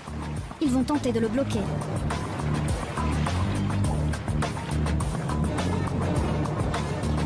Quelques minutes plus tard, l'homme est appréhendé. Lui aussi pêche au filet. Et une fois de plus, c'est un braconnier professionnel. Les poissons sont encore vivants, alors les agents se dépêchent. Ça me met vite dans un bassin. Laissez-la. À l'œil nu, les agents comprennent que c'est une belle saisie. On se rend compte que en peut-être l'espace d'une heure et demie de temps, il a déjà pris 6-7 kilos de poissons. La pesée va confirmer cette estimation. 7 kilos. Les macabis, les gros yeux et les poissons écureuils aussi sont interdits de pêche. Alors pour ce braconnage en pleine réserve naturelle, l'homme écopera d'une amende de 1000 à 2000 €. Une amende salée, mais nécessaire, selon Eric Hansen. On a donc un écosystème qui est fragile, un milieu corallien qui est fragile, et donc il faut absolument que dans certaines zones, on puisse un petit peu mettre sous cloche certains milieux, de manière à maintenir des zones où on a un écosystème qui est en bon état de santé. Quelques jours plus tard, au détour d'une patrouille, les agents surprennent un étrange manège près de la ville d'Étang Salé. Deux hommes en tenue de plongée sur la plage du lagon. Il est un peu trop tôt pour que ce soit une partie de plaisir. Alors les agents vont prendre toutes les précautions. S'il y a un fusil, il ne s'approchera pas. Sur le lagon, ça peut être tendu, oui. Et donc des menaces avec fusil sous-marin, nous, Brigade Nature, on en a eu. Donc les gens te menacent avec le fusil chargé, quoi. Mais cette fois-ci, heureusement, les pêcheurs ne sont pas armés. Ils sont en train de pêcher au filet des poissons capucins, une tradition à La Réunion qui se pratique depuis la nuit des temps. Les agents approchent de la rive et tout de suite, ils reconnaissent un habitué du braconnage. Alors, bonjour. Bonjour. Bon alors, baignade du matin? Ah oui. Appelle l'autre collègue là. Yaou. Comment il appelle? Hein? Comment il appelle? Mathieu, dit. Hein? Mathieu. Yaou. Viens là. Alors, vous voulez partir faire un petit tour? Parti dans un pays. Vous les baiser? Hein? Par contre, après. D'accord. Si on trouve le filet, vous les baisez? Ah oui. Ouais. On va pas pisser.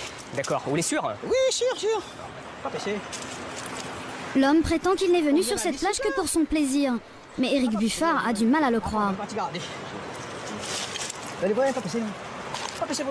C'est pas un moment qu'on vous regarde. Après, la bonne partie regardez. C'est un moment qu'on vous regarde avec les jumelles quand même. Hein. Oui, mais avec les jumelles. Ouais. Ouais, nous, il a raison longtemps. Ouais. Et avec ce qui traîne derrière. Hein. Ah, qu'est-ce qui traînait derrière? Hein? Derrière, ce qui traîne, ce sont 2,5 kg de poissons divers et variés.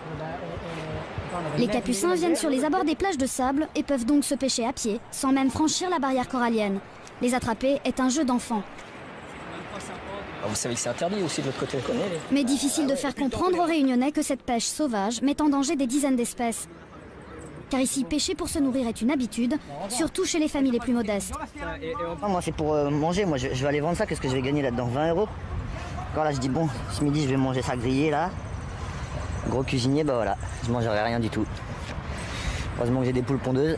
Hein. Vous savez quelle contravention vous allez avoir? Ah bah non, de toute façon, j'ai pas de quoi la payer, alors je vais me foutre en prison, je m'en fous.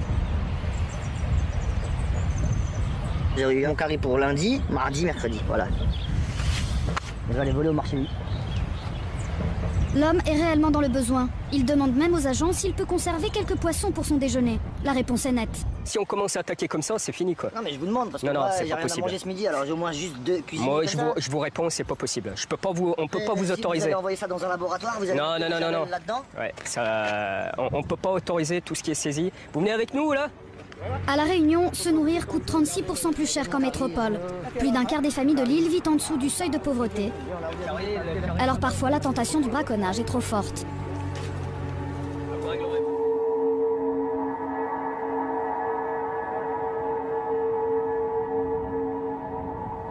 Retour avec la BAC de Saint-Denis.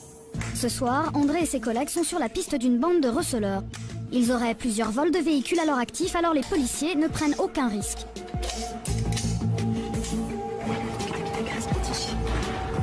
Pendant la patrouille, André reçoit une alerte. Une information supplémentaire. L'un des véhicules a été vu circulant en ville. Il y a un kangou qui est volé depuis 2 semaines, un kangou jaune. Donc là, la fille du propriétaire, elle voit la voiture de son papa qui est signalée volée, qui roule au niveau du front de mer avec 5 ou 6 jeunes dedans. Et coup de chance, quelques centaines de mètres plus loin, Vas-y, stop.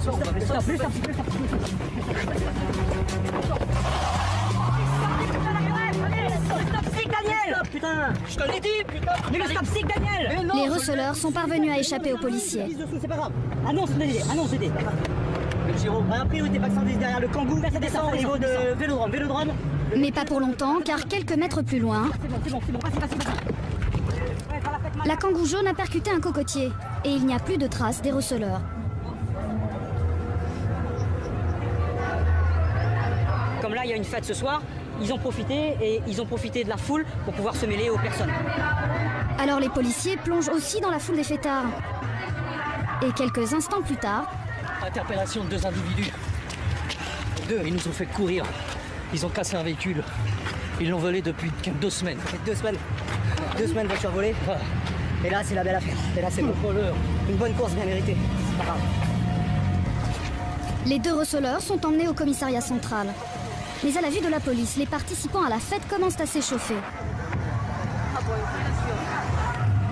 Jets de canettes, insultes, les policiers craignent d'être pris à partie et surtout de ne pas réussir à récupérer le véhicule volé. On va sécuriser un petit peu l'intérieur de la dépanneuse et après on va quitter les lieux. Mais de toute façon, s'ils viennent, on va pas s'en aller en courant. Là, on a notre mission assurée et voilà, c'est pas eux par 2 jets de bouteilles qui vont nous faire quitter les lieux ou quoi que ce soit. Ça peut dégénérer s'il y en a un ou 2 qui se mettent à essayer de venir un petit peu trop au contact ou limite nous caillasser, donc il faut qu'on soit prêt quand même. Mais finalement, les policiers réussissent à contenir la foule. Après cette petite montée d'adrénaline, les policiers reviennent au QG satisfaits. C'est la traque du policier face au voleur et voilà, des fois on perd, ce soir on a gagné. Donc le boulot il est accompli ce soir, c'est ça qui est bien.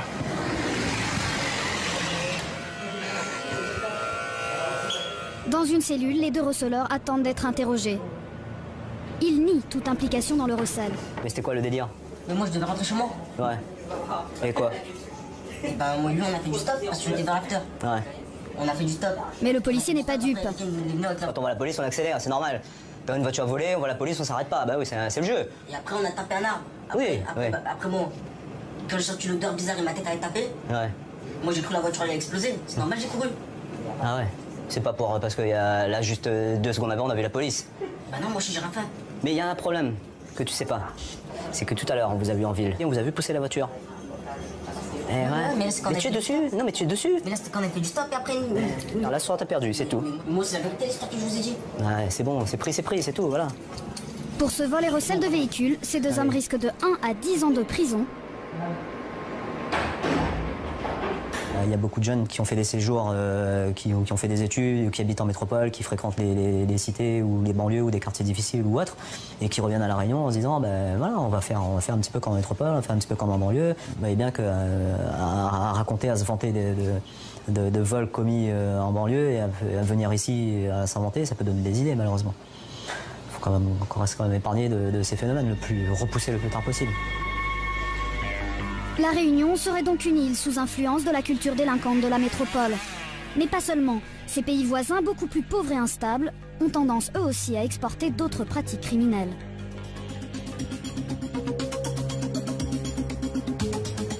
« 21h, début de la patrouille pour la PAF, la police aux frontières. Depuis 10 ans, Jean-François travaille à la brigade mobile de recherche. Le but de cette unité spéciale, lutter contre le trafic d'êtres humains. Depuis quelques années, l'île est prise d'assaut par des migrants qui espèrent trouver ici une vie meilleure. Malgaches, Mauriciens, Comoriens, plus de 10 000 étrangers vivent aujourd'hui à La Réunion. On se rend sur Saint-Pierre dans le but d'effectuer donc un contrôle de personnes qui se livraient à la prostitution, plus au racolage. 80% des prostituées sont des étrangères sans papier. La majorité vient de Madagascar, attirée par un meilleur salaire. Car ici, la passe est à 40 € contre 3 € à peine sur la grande île. Pour vous donner une idée, 50 €, c'est le salaire moyen d'un instituteur à Madagascar. Avec 20 €, une famille vit, 20 € mensuels. Bon, il y a des filles qui travaillent très très bien, hein. Ça peut aller jusqu'à 2 000 à 3 000 € par mois. 3 000 € par mois, c'est l'équivalent de 5 années de salaire à Madagascar. À Saint-Pierre, une quarantaine de prostituées malgaches ont investi le front de mer. Le parking de la gare routière est leur hôtel de passe. Elles travaillent sous les yeux des riverains. C'est un lieu très peu sécurisé, hein. Elles travaillent dans le noir total quasiment. Voilà, et donc bien sûr ça comporte énormément de risques, d'agressions, etc. D'ailleurs on voit les voitures défiler, hein, donc c'est déjà un autre monde. Un autre monde, violent et glauque, loin de l'image de carte postale de l'île de la Réunion. Sur place, les policiers agissent vite pour ne pas se faire repérer. Ça va secouer un petit peu. Ces contrôles sont la hantise des prostituées, terrorisées d'être renvoyées dans leur pays d'origine. Entends-tu là? La police, donne-moi tes papiers s'il te plaît. Est-ce que tu as tes papiers avec toi? Les papiers, super attache. Tu as quoi comme papier? Qu'est-ce que tu as comme papier? Tu es où ton passeport? Rester à la maison. Rester à la maison? Et tu as un titre de séjour? Tu as un visa? Oui, moi, il y a un visa. Tu as un visa? Combien de jours? Oui. Combien de jours ton visa? Visa 1 mois. 1 mois? Ok, bah tu vas venir avec nous. Ok? Les prostituées malgaches entrent à La Réunion avec un simple visa touristique valable 1 mois. Une combine désormais connue des policiers. Pour éviter d'être embarquée au poste, la jeune femme cherche donc un terrain d'entente. Tu veux discuter avec moi? Et surprise, une fois à l'écart, la jeune femme avoue avoir bel et bien son visa sur elle. Écoute-moi, même toi, regardez ici, même pas de problème. Tu as les papiers là? Oui, oui. Ben montre-moi là. Si tout est bon, je te laisse tranquille. Pas de problème. Oui. Ok, ben montre-moi tes papiers. Ah, sinon je t'embarque. S'il vous plaît, hein? Pas mener là-bas. Je t'emmène pas si la femme hésite autant à montrer son visa, c'est parce qu'elle sait qu'un détail va choquer les policiers. Ton visa, il vient de Port-Louis? Il vient de Maurice? Donc de Madagascar, tu es parti à Maurice, tu fais un visa à l'ambassade de France pour venir à La Réunion? Moi, c'est comme ça, pas méchant parce que... J'ai pas dit que t'étais méchante. Oui, oui, c'est trop... Des visas édités en série à l'île Maurice pour ces femmes provenant de Madagascar, le premier indice de ce qui pourrait être une nouvelle filière de prostitution à La Réunion. Demain matin, tu vas à mon bureau, c'est au chaudron. Jean-François veut creuser la piste, la jeune femme sera entendue comme témoin. On veut en savoir un petit peu plus, parce que c'est une méthode inhabituelle. Peut-être aussi, bon, il y a d'autres personnes qu'on va aller vérifier d'ailleurs maintenant, voir qui sont peut-être dans la même situation qu'elle, ou peut-être il y aura plus à gratter. Plus à gratter, c'est-à-dire que si les policiers trouvent d'autres prostituées avec le même type de visa, l'existence d'un réseau sera démontrée. Elle m'a dit qu'il y avait des filles comme elle de l'autre côté. Un peu plus loin, sur le même parking, 2 autres prostituées se font contrôler. Moi, c'est madame... La jeune femme aussi vient de Madagascar, mais elle n'a aucun papier sur elle. Mais ça m'embête moi, parce que si t'as pas tes papiers, je t'emmène, hein. Oui, les papiers, moi, parce que ici, c'est violent, sans jury, sans...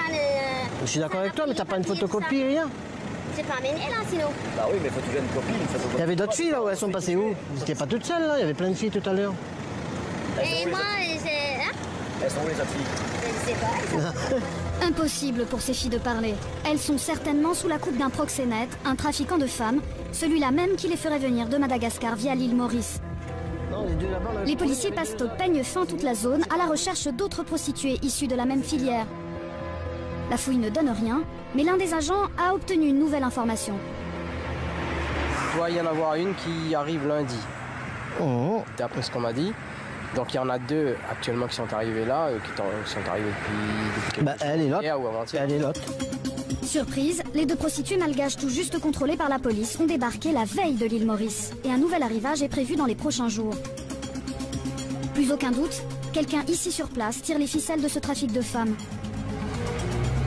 Les policiers partent sur la piste de proxénètes qu'ils ont l'habitude de croiser en compagnie de certaines filles du quartier. Et soudain... Tiens, lui, c'est un Mac. À force, Jean-François finit par les connaître. Toi, ramène-toi là.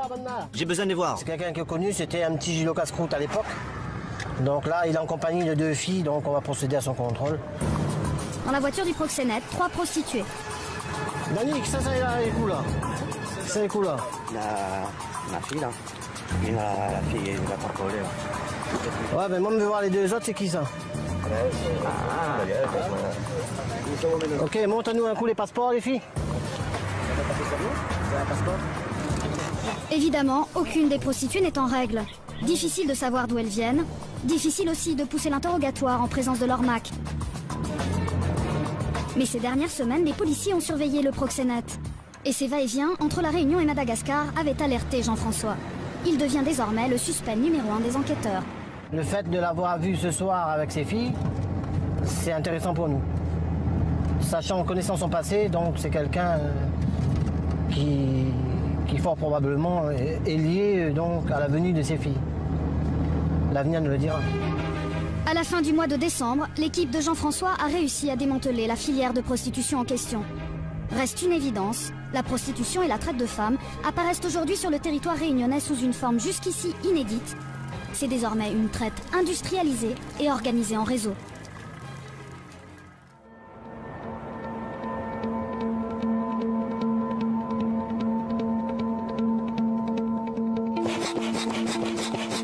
Retour avec la brigade nature. Aujourd'hui, Éric Buffard et ses collègues ont prévu de patrouiller sur la rivière des Marsouins. C'est un haut lieu du rafting à La Réunion, très apprécié des touristes, mais aussi très prisé des braconniers. Et tout à coup, au milieu des hautes herbes... Alors là, c'est le monsieur, il a un van. Le pêcheur, il secoue la végétation, il se met face au courant, il remue un peu la végétation de rive, et les chevrettes et chevatines, elles sont dans la végétation. Et elles se prennent dans le panier, dans le goni. Et ensuite, c'est capturé comme ça. Et ensuite, Sauf que ce moyen-là est prohibé. Hein. L'objet du délit, le voici. Ce sont des crustacés de rivière. Des minuscules espèces qui n'ont l'air de rien, et pourtant... À La Réunion, il y a énormément de zones de rivières et il y a donc un engouement pour la pêche. Il faut faire très attention lorsqu'on va prélever des petits spécimens en grande quantité parce qu'à terme, on peut porter préjudice à l'espèce complète. Donc il faut absolument protéger, du moins limiter les prélèvements pour ne pas piller la ressource. Car ce crustacé translucide n'est autre que la chevrette australe. Une crevette de rivière classée espèce vulnérable dans l'écosystème réunionnais et déjà très menacée par la déforestation. Le monsieur explique, là, quand il était jeune, avec un panier comme ça, il y a 20-30 ans en arrière, quand il pêchait, il pouvait capturer une vingtaine de camarons. Les camarons, c'est les gros crustacés, des grosses crevettes. Et le braconnage constant et régulier fait qu'il y a de moins en moins de ces espèces de crustacés. Le problème, c'est qu'en 20 ans, les méthodes des braconniers ont bien changé. Ils vont déverser dans une partie du cours d'eau, dans des eaux calmes, de l'eau de javel pour faire fuir le poisson, pour que le poisson puisse sortir par exemple là des herbes, ou alors le poisson qui va se réfugier dans les cailloux, le poisson va fuir la pollution. À haute quantité, on peut retrouver du poisson qui peut être extrêmement toxique pour l'homme. L'eau de javel va détruire l'ensemble de l'écosystème.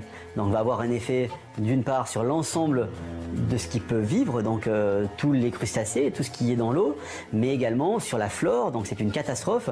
On peut complètement stériliser des milieux si on met régulièrement de la javel et tout ça pour récupérer 3-4 poissons par des braconniers. Donc ça c'est une vraie catastrophe. Une catastrophe, d'autant que l'écosystème réunionnais doit déjà se défendre de sérieuses menaces. Invasion biologique, braconnage, surfréquentation touristique, défrichement, pollution. La mondialisation et le développement des transports ont transformé ce coin de paradis en une île sous haute tension.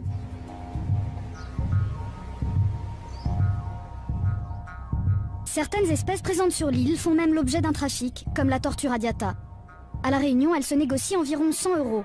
Mais en métropole, ce reptile à la carapace étoilée peut valoir jusqu'à 5 000 €. Nous nous sommes rendus en caméra cachée dans une animalerie de Saint-Denis. Et vous allez voir, se procurer les tortues interdites n'est pas si difficile. On cherche une petite tortue radiata. Oui. Et c'est assez compliqué. Mais on nous a dit qu'il y en avait quand même énormément à La Réunion et qu'on pouvait... Donc je ne sais pas si vous avez des astuces. Attendez. Nous patientons pendant que l'homme disparaît dans l'arrière-boutique.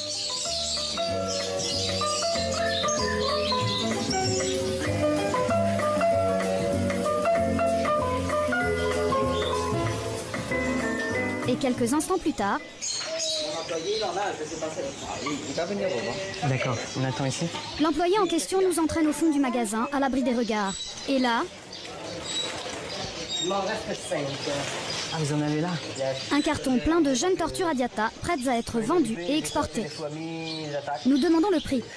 Ça coûte combien? 120 €. Mais quand nous exigeons une vente en règle... On nous a dit faut faire un document, un truc pour le... Moi, j'ai pas fait le document, j'ai pas le document. Ramener tout ça? En France, en métropole. En métropole, c'est pas grave.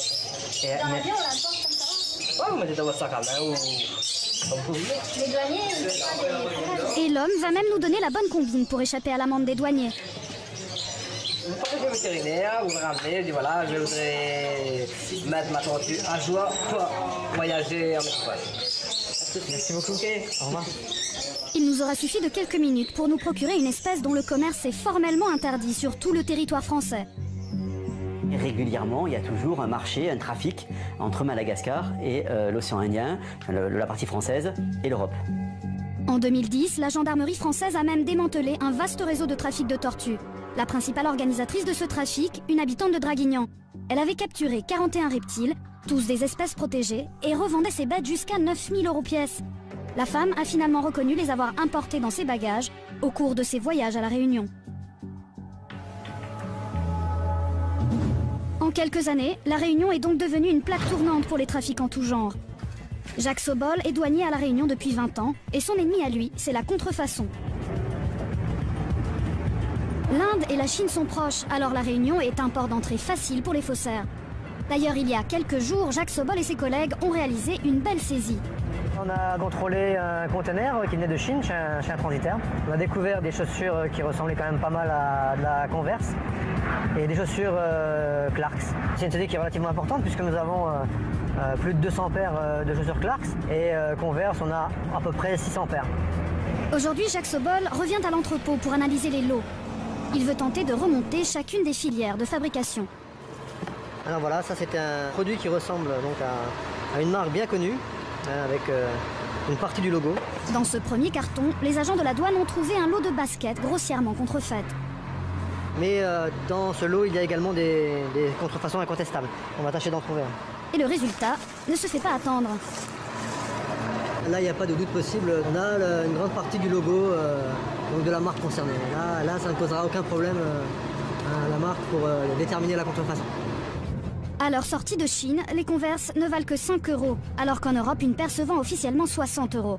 600 paires de Converse, ce sont donc 50 000 € de bénéfices pour les trafiquants. Mais ce n'est pas tout. En cherchant les Converse, les douaniers ont trouvé autre chose. Voilà les chaussures en cuir qui sont soupçonnées d'être des contrefaçons d'une marque bien connue. La marque bien connue en question, c'est Clarks. Mais cette imitation ne trompe pas les douaniers. Rien qu'à voir l'aspect du produit, on se doute bien que ce n'est pas des produits de la marque concernée.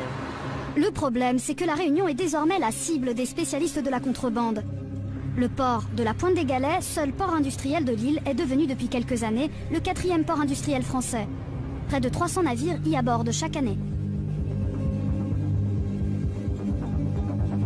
Il faut savoir qu'à La Réunion, il y a à peu près 240 000 conteneurs qui rentrent à l'année. Il est impossible de tout faire. Et il y a certainement des marchandises qui rentrent chez les commerçants. Un commerçant acheteur de contrefaçon, les douaniers en ont justement un dans leur ligne de mire. Quelques jours plus tard, une autre équipe de la douane se rend dans l'entrepôt d'un propriétaire d'un bazar pour un contrôle surprise. Oui, bonjour monsieur. C'est monsieur Basque du service des douanes. On va faire un contrôle, je vais vous expliquer. Prenez vos papiers d'identité avec vous, merci. Didier Basque est douanier depuis 20 ans et quand un commerçant lui semble suspect, il ne le lâche plus. Qu'est-ce que vous entreposez ici dans ce dépôt? Des marchandises. Quel type de marchandises vous avez? Des chaussures, des sacs. Vous avez reçu des marchandises là ces derniers temps? Oui, des jouets pour... Des jouets? L'homme déclare n'avoir reçu que des jouets et prétend être en règle. Mais les douaniers ont des doutes. Alors ils vont fouiller l'entrepôt de fond en comble.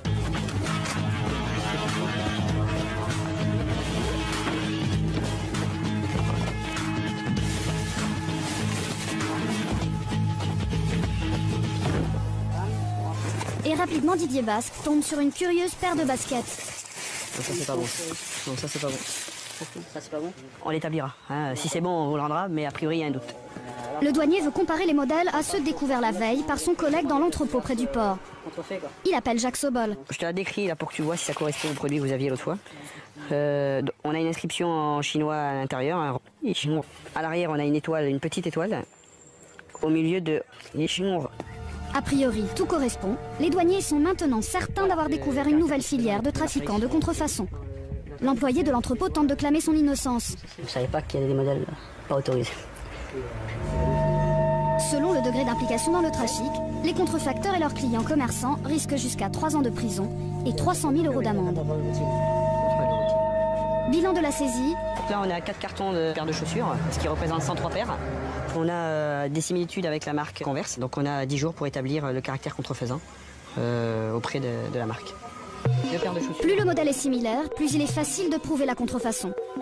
Pour ce petit modèle chinois mal contrefait, le commerçant risque 3 000 € d'amende. À La Réunion, la contrefaçon est donc devenue un phénomène de consommation de masse. La cible, une population au pouvoir d'achat 2 fois inférieur à celui de la métropole. La Réunion, on a à peu près tout ce qui existe dans le commerce est représenté en matière de contrefaçon. La douane a saisi près de 200 000 articles en 2011. Ça représente une valeur de 3,5 millions d'euros. Et surtout, ça représente un article pour 4 habitants. On est sur un ratio qui n'existe pas en d'autres points du territoire français. C'est vraiment une particularité de La Réunion. Les douaniers de La Réunion stockent leurs saisies dans un vaste entrepôt à l'abri des regards indiscrets. Aujourd'hui, Jacques Sobol accepte de nous ouvrir cette caverne d'Alibaba. Ici, c'est le fameux dépôt où sont stockées les marchandises en attente de leur destruction.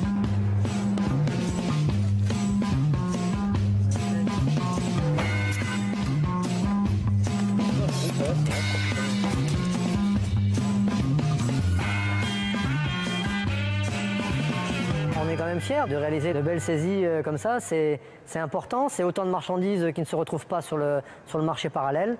Donc je pense qu'on en retire quand même une certaine fierté. Et la douane réunionnaise a même son maître en destruction. Salut Robert. C'est cet homme. La destruction, bien souvent, nous incombe parce que les marchandises sont saisies par la douane.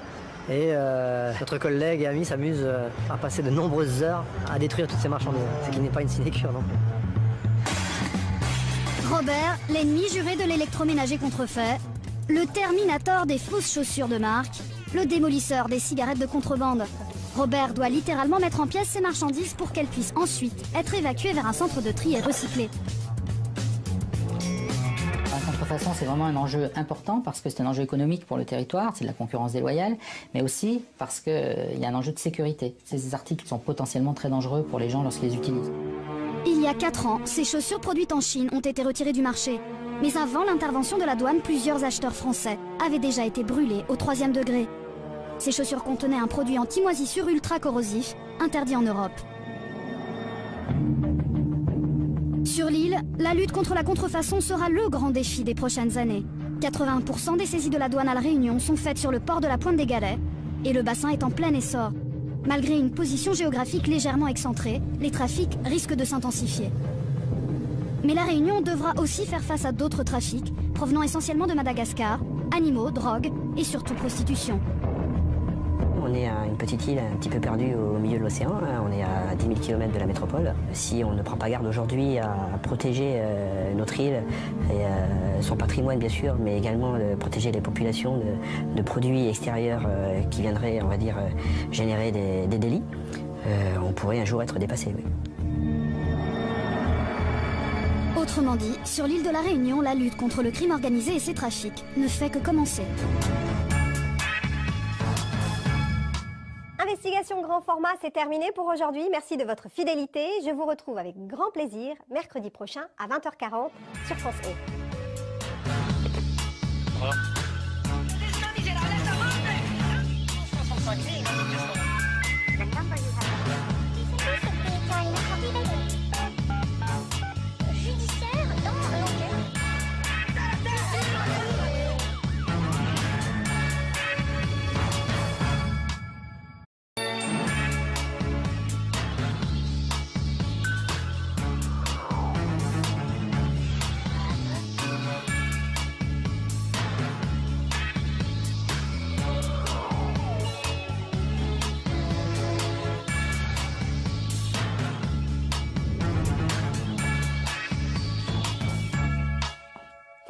Bonsoir et bienvenue dans Investigation Grand Format. Ce soir, nous partons pour des îles paradisiaques. Mais que se cache-t-il derrière ces paysages idylliques de cartes postales? Un décor parfois peu reluisant. L'île de la Martinique est devenue l'une des principales plaques tournantes de nombreux trafics vers l'Europe. Drogue, mais aussi animaux et espèces protégées. Face à des réseaux très organisés, les policiers, les gendarmes et les douaniers doivent mener une lutte acharnée.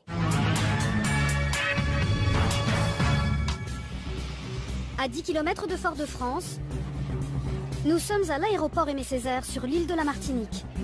Un seul aéroport, un seul terminal, une seule piste, mais un flot de voyageurs. En moyenne, 1800 passagers transitent ici toutes les heures.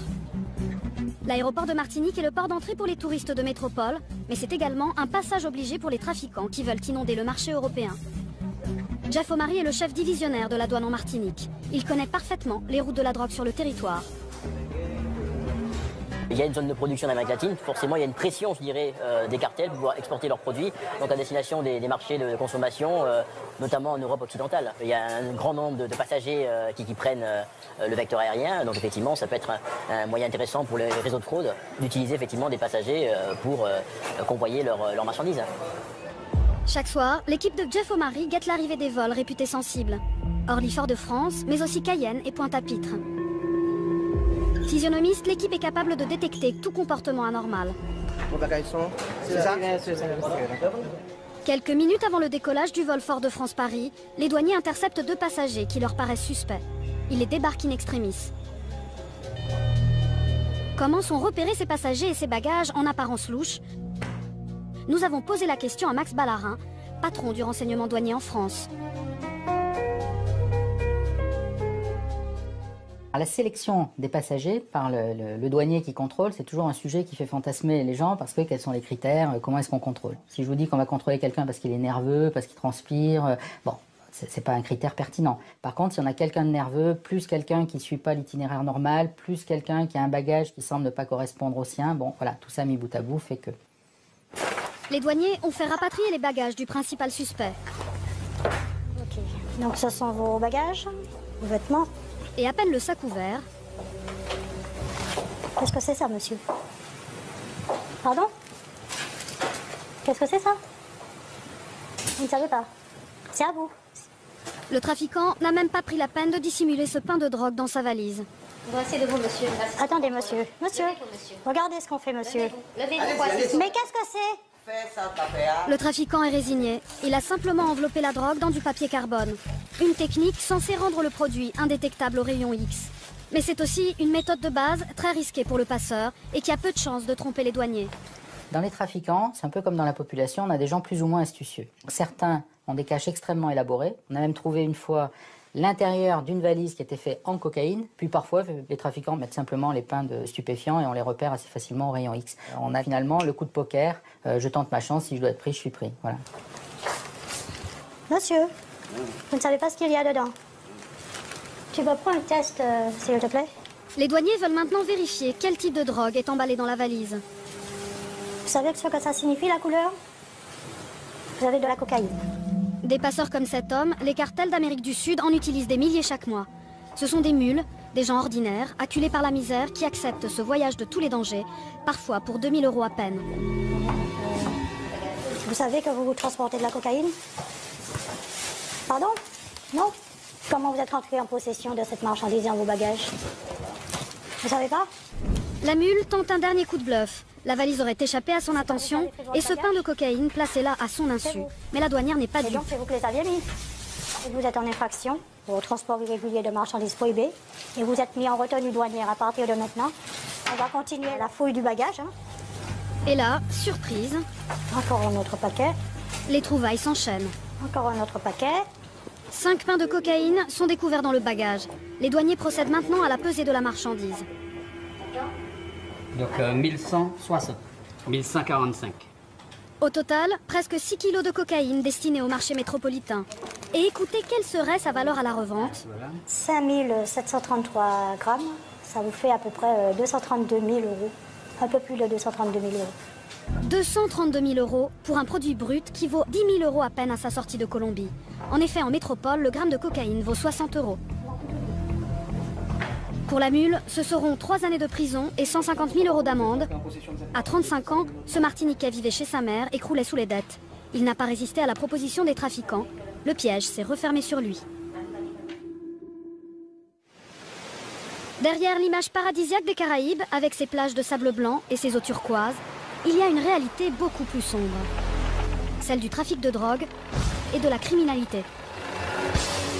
Sur la mer des Caraïbes, l'île de la Martinique est le terrain idéal pour les cartels d'Amérique du Sud.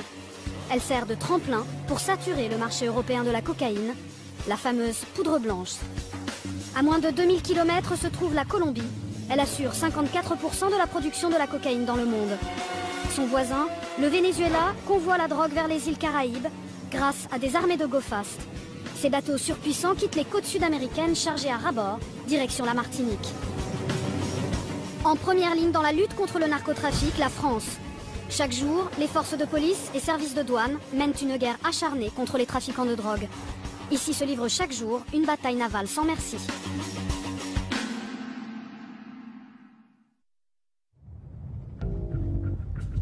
Frédéric Ménard connaît parfaitement les circuits de la drogue. Aux Antilles, c'est lui qui dirige l'OCERTIS, l'Office central pour la répression du trafic illicite des stupéfiants. Martinique Tour de Fox. Bonjour, je demande l'autorisation de mise en route. Il y a 8 ans, l'OCERTIS a ouvert ici une nouvelle cellule. Et ce n'est certainement pas un hasard. La Martinique, de façon générale, reçoit les produits stupéfiants, donc cocaïne et herbes de cannabis, en provenance de Sainte-Lucie, donc au sud de la Martinique, et pour une petite partie également de la Dominique, au nord de la Martinique. Là, on est dans le secteur sud de l'île, entre le Diamant et Sainte-Luce, et donc on a des débarquements sur toutes ces portions-là de l'île, avec des interpellations, je dirais, régulières. Vous voyez qu'effectivement, c'est compliqué de travailler là. Vous voyez, il y a effectivement de la mangrove, il y a des petits bouts de plage, c'est des zones parfaites pour arriver et décharger la marchandise. La Martinique constitue donc une plateforme idéale. À peine arrivée, la cocaïne repart instantanément et 80% atterrit en métropole. Là, la revente de cocaïne génère de petites fortunes. Le prix de la cocaïne en Martinique se situe entre 6 000 et 7 500 € le kilo. La bascule est assez importante en métropole puisqu'un kilo de cocaïne encore emballé, on va dire, ça peut représenter 35 000 €. 35 000 € le kilo, un prix justifié par la pureté du produit. Une seule dose peut être coupée 5 à 6 fois avant d'être vendue en métropole. Des centaines d'îlets à la végétation touffue, un vaste territoire aquatique difficile à maîtriser. Voilà pourquoi les mafias sud-américaines ont choisi la Martinique comme rampe de lancement de la drogue en Europe.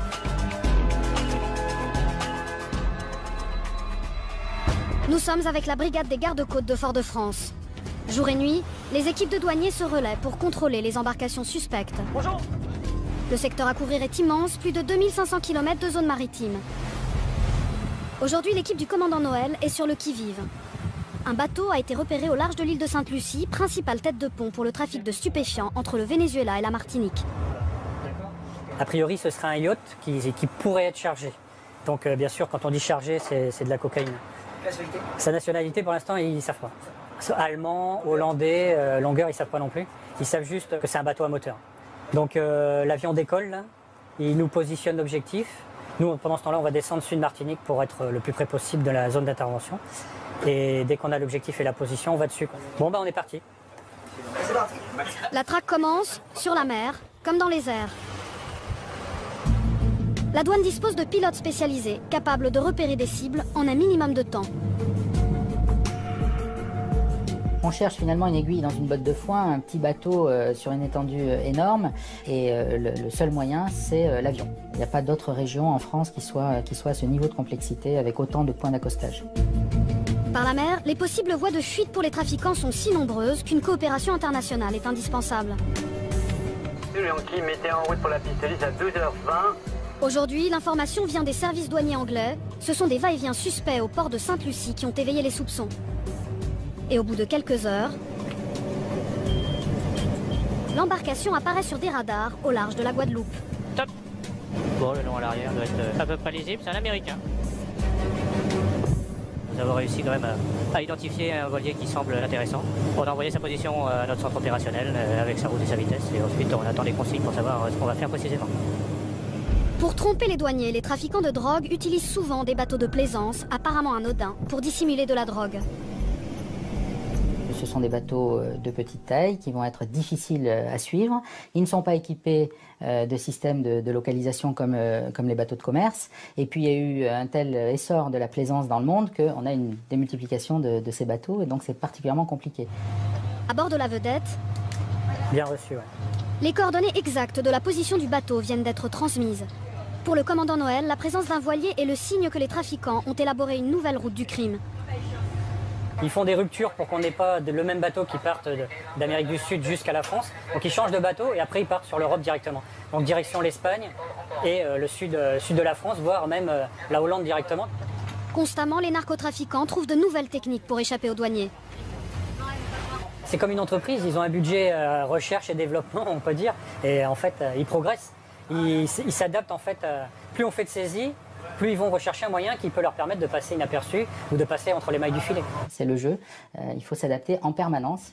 Les trafiquants sont très inventifs, très réactifs et ça oblige les services de l'État à l'être également.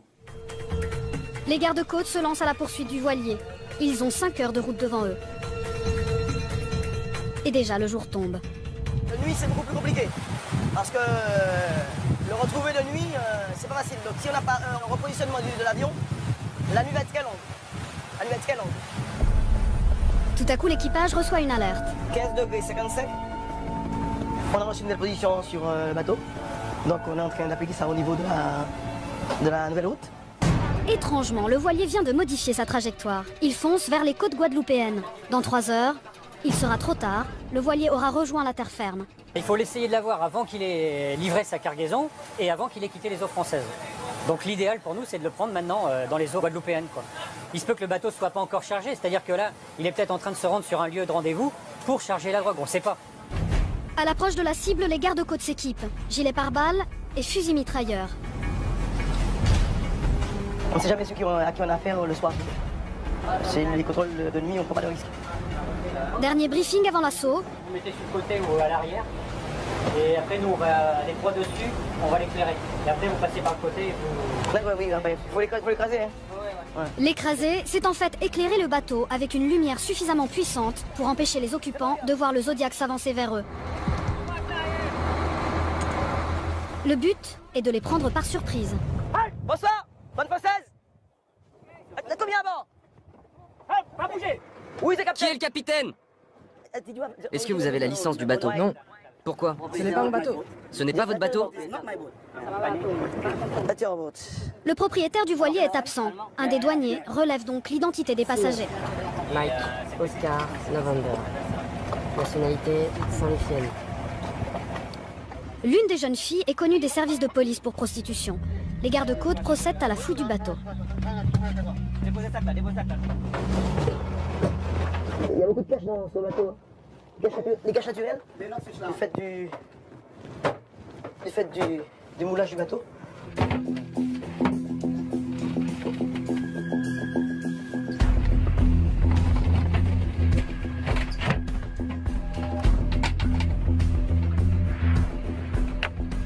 oui, faut tout regarder. Faut tout visualiser, hein. On ne laisse rien passer. Il y a deux collègues à l'intérieur qui finissent. Pour l'instant, on a fait un gouvernement du bateau, on a fait les parties visibles. Je pense qu'on a presque tout fait. Après 1 heure de fouille, les douaniers n'ont toujours rien trouvé. Ouais, pour l'instant, RAS, on a fouillé sur les parties. Mais le commandant de l'opération a encore des doutes. Je pense qu'on va être obligé de dérouler. Pour moi, aucun problème. On va leur annoncer la bonne nouvelle. La bonne, ou plutôt la mauvaise nouvelle pour les passagers, c'est que le voilier va devoir rejoindre Pointe-à-Pitre. Le commandant Nouvel vient d'apprendre que le capitaine du bateau a déjà convoyé de la cocaïne il y a 3 ans sur un voilier semblable à celui-ci. Alors les douaniers vont pousser la fouille encore un peu plus loin. Le principe, c'est si on contrôle, on le fait à fond. À partir du moment où on a des suspicions importantes, on prendra le temps qu'il faut. Et c'est comme ça qu'on arrive à faire des grosses affaires. On va contrôler le dessous de la coque du voilier, parce que c'est possible qu'ils aient collé quelque chose en dessous. Donc pour être sûr que ça ne nous passe pas sous le nez sans qu'on voit, on va aller contrôler qu'il n'y a rien de collé sous la coque.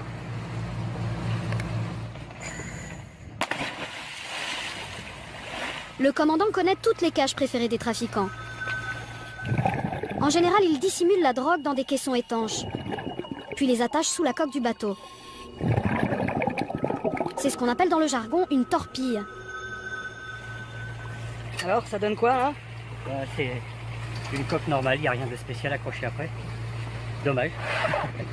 C'est la déception pour le commandant Nouvel. Au petit jour, le bateau est libre de repartir, mais les douaniers le surveilleront de près. Le succès n'est pas toujours au rendez-vous, c'est qu'on n'a pas contrôlé au bon moment. Les bateaux qui sont utilisés pour le trafic voyagent aussi à vide. Le bateau peut être loué à des touristes ou à des personnes pour avoir l'apparence d'une exploitation normale, et puis à un moment donné il va être chargé, c'est à ce moment-là qu'il faut le contrôler. Pour être sûr de les coincer au bon moment, les douaniers français harcèlent sans relâche les trafiquants de drogue. Les gardes-côtes effectuent plus de 500 contrôles par an sur le seul secteur de la Caraïbe. Quelque part, on les dérange, et c'est le but, quoi. De fermer la porte au trafic de drogue qui va vers l'Europe et vers la France.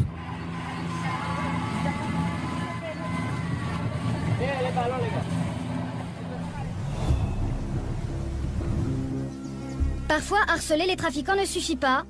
Il faut leur déclarer la guerre. Voici le Ventose, frégate de combat de la Marine nationale.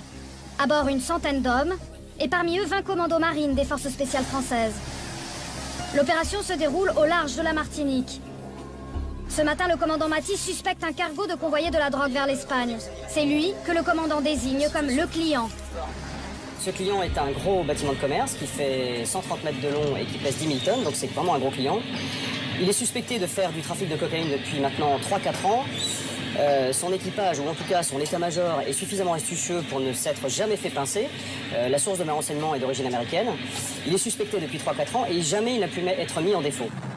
Selon le commandant Matisse, un bateau de pêcheurs est censé livrer aujourd'hui la cocaïne au cargo. Ce sont les commandos marines qui vont s'approcher de la cible. Avec leurs Zodiacs, ils sont indétectables. Donc je donne ma position, on est en 17,56 nord, 50,34 ouest. Et on a visuel sur un bateau dans notre 260. Le cargo est bien en vue, mais pas de livraison pour l'instant. La nuit tombe, les commandos rentrent à bord du Ventose. Soudain, sur la radio interne de la frégate, un drop annoncé. Le Ventose pense avoir repéré une livraison aérienne. On s'attendait à avoir un client qui charge, et ben il charge en effet. Donc maintenant on va aller essayer de l'intercepter tout de suite pour éviter qu'il ne planque sa cargaison. Tout feu éteint, le Ventose s'approche du cargo et vers 20h, le feu vert est donné. Il n'y a pas de ballots qui sont jetés à l'eau. Stop your ship. I repeat, stop your ship. Les commandos marines donnent l'assaut dans le noir. Si leurs calculs sont exacts, l'équipage a très peu de temps pour cacher la drogue. Dans l'escalier, une affichette annonce « Non aux narcotiques ». Les commandos isolent les marins dans le réfectoire, à l'écart du capitaine du bateau. Le capitaine et le second. Pendant l'interrogatoire, les commandos fouillent les cales.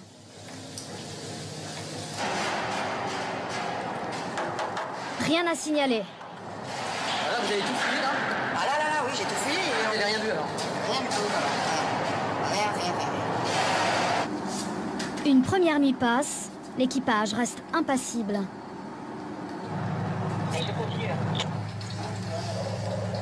Mais le commandant Matisse a donné 3 jours à ses hommes pour trouver ce qu'ils cherchent. Ensuite, il faudra laisser le bateau repartir. Je sais qu'on a affaire à des gens extrêmement malins, extrêmement sûrs d'eux. Ils sont sûrs de leur impunité. Donc n'hésitez pas à être super inventif. Pour trouver la cache, le commandant décide d'envoyer des renforts sur le cargo. 4 mécaniciens formés par les douanes vont l'inspecter de fond en comble. Il y a 2 ou 3 endroits déjà sur l'arrière qui sont bizarres. Ils connaissent toutes les planques possibles. Allez, on est parti. Les mécaniciens examinent pièce par pièce tous les recoins du cargo. Il mesure 130 mètres de long. Faux plafond, cale, cuve. Une nouvelle journée s'achève sans résultat. Dernier jour de fouille, toute l'équipe est épuisée.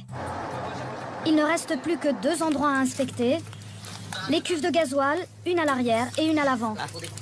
La première est difficile à ouvrir, c'est normal. En revanche, la seconde cède très facilement. Les boulons, en fait, on les enlève à la main quasiment parce que la soute elle est pleine et c'est tout rouillé de partout. À côté, par contre, c'est indémontable.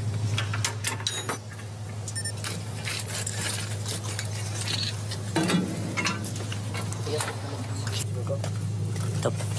Ah ouais, pas Fabrice, pose-toi.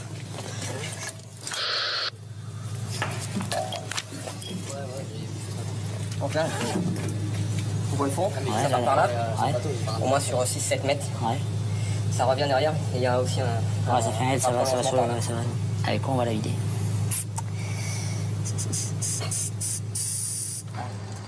La nuit est tombée, plus que quelques heures pour vider les cuves de leur mélange nauséabond de mazout et d'eau salée. Ça mord, ça mord. Essayez de tourner plus vite tout à l'heure. Les mécaniciens descendent dans les entrailles du bateau. Les pieds dans le liquide, ils terminent le pompage à la main. En fait, là, je suis 12 mètres en dessous le pont. Et actuellement, on essaie d'enlever les 10 derniers centimètres de flotte qui est au fond de la cale. On a une trappe qui a été une trappe faite maison. Et la trappe faite maison apparaît alors qu'elle ne figure pas sur les plans du bateau. 1, 2, 3.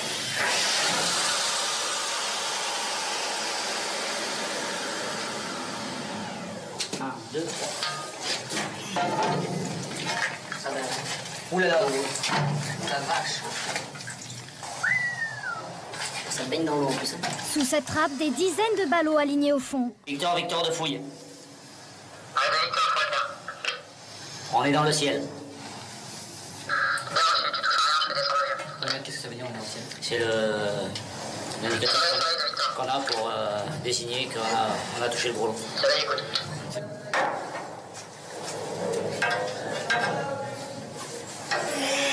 Ah, ça pue là, ouais. Ah, là, ça sent fort.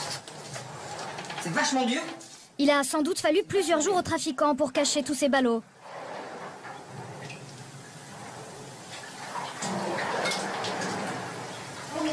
Ça représente combien en argent à peu près ça? Je crois, j'en suis pas trop sûr, qu'un gramme c'est 50 €. Ouais. Donc si on part sur une base de 3 tonnes, là ça fait quasiment 1,8 milliard d'euros. 800 millions d'euros, ouais. C'est phénoménal. Ça veut dire en dessous de nous là? Là en dessous de nous, là, dans la merde dans laquelle on n'est pas allé depuis 3 jours. Et là en dessous, là, il y a 1,8 milliard d'euros. Waouh. Les faits sont là, et pourtant le capitaine du cargo nie toujours. C'est un sac. Il dit qu'il voit des sacs. Comment? Un sac plastique. Il voit des sacs plastiques. Et pourquoi il y aurait des sacs plastiques? Et pourquoi il y a un sac en plastique au fond? Je sais pas. Les ballots sont hissés sur le pont. Un échantillon va être analysé sur place.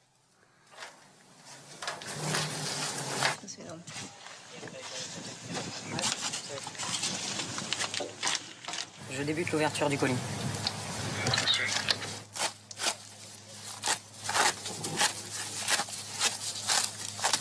Bon, alors il y a plein de petits pains à l'intérieur. Je continue.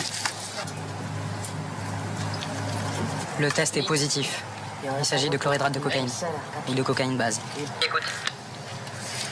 Oui, de Victor, le test est positif. Bien reçu. Bravo. Félicitations, super. Tout l'équipage est arrêté. Le capitaine risque 10 ans de détention. Plus tard, on connaîtra exactement le volume saisi, 4,3 tonnes de cocaïne pure. Aujourd'hui encore, cela reste la plus grosse prise de l'histoire de France. Seuls des spécialistes peuvent mener de front cette guerre contre le narcotrafic. C'est le cas de François Thierry, patron de l'Octrice, l'Office central pour la répression du trafic illicite des stupéfiants. Nous, on est là pour attaquer le trafic international ou le trafic d'envergure qui est aux mains d'organisations criminelles qui mettent en péril et l'économie de l'État et la sécurité des citoyens, avec en plus des méthodes détestables. À force, la Martinique finit par souffrir de cette véritable invasion du narcotrafic. Depuis toujours ici, les drogues douces sont associées à la culture rasta.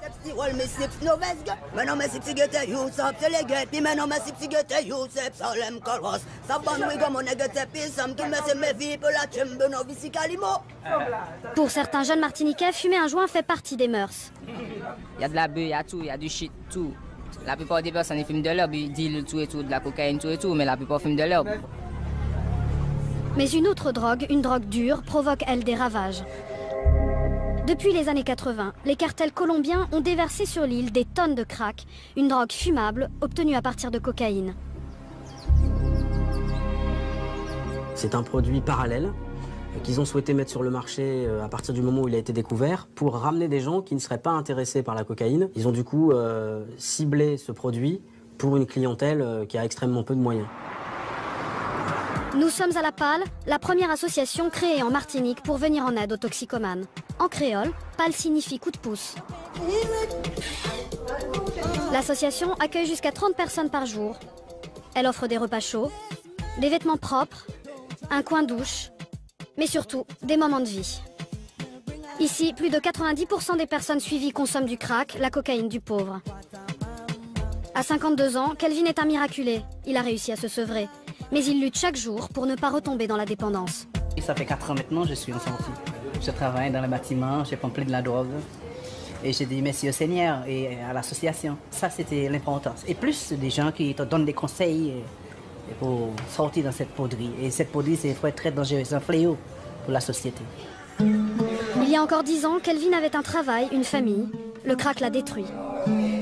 Je vivais partout, dans la rue, dans des vieilles voitures, des ghettos, partout, un petit peu partout. Ce qui me manque là maintenant, c'est ma famille, que j'ai perdu quand j'étais dans la drogue. Ma femme, mes enfants. Et si je parle comme ça, c'est parce que moi, je suis passé 18 ans dedans, je peux dire. C'est pas la meilleure chose qui existe. Nicole Eugénie est accompagnatrice sociale. Depuis toujours, elle sillonne le quartier pour apporter de l'aide aux toxicomanes. Un jour, elle a rencontré 7 hommes. Jazz, 20 ans d'addiction au crack.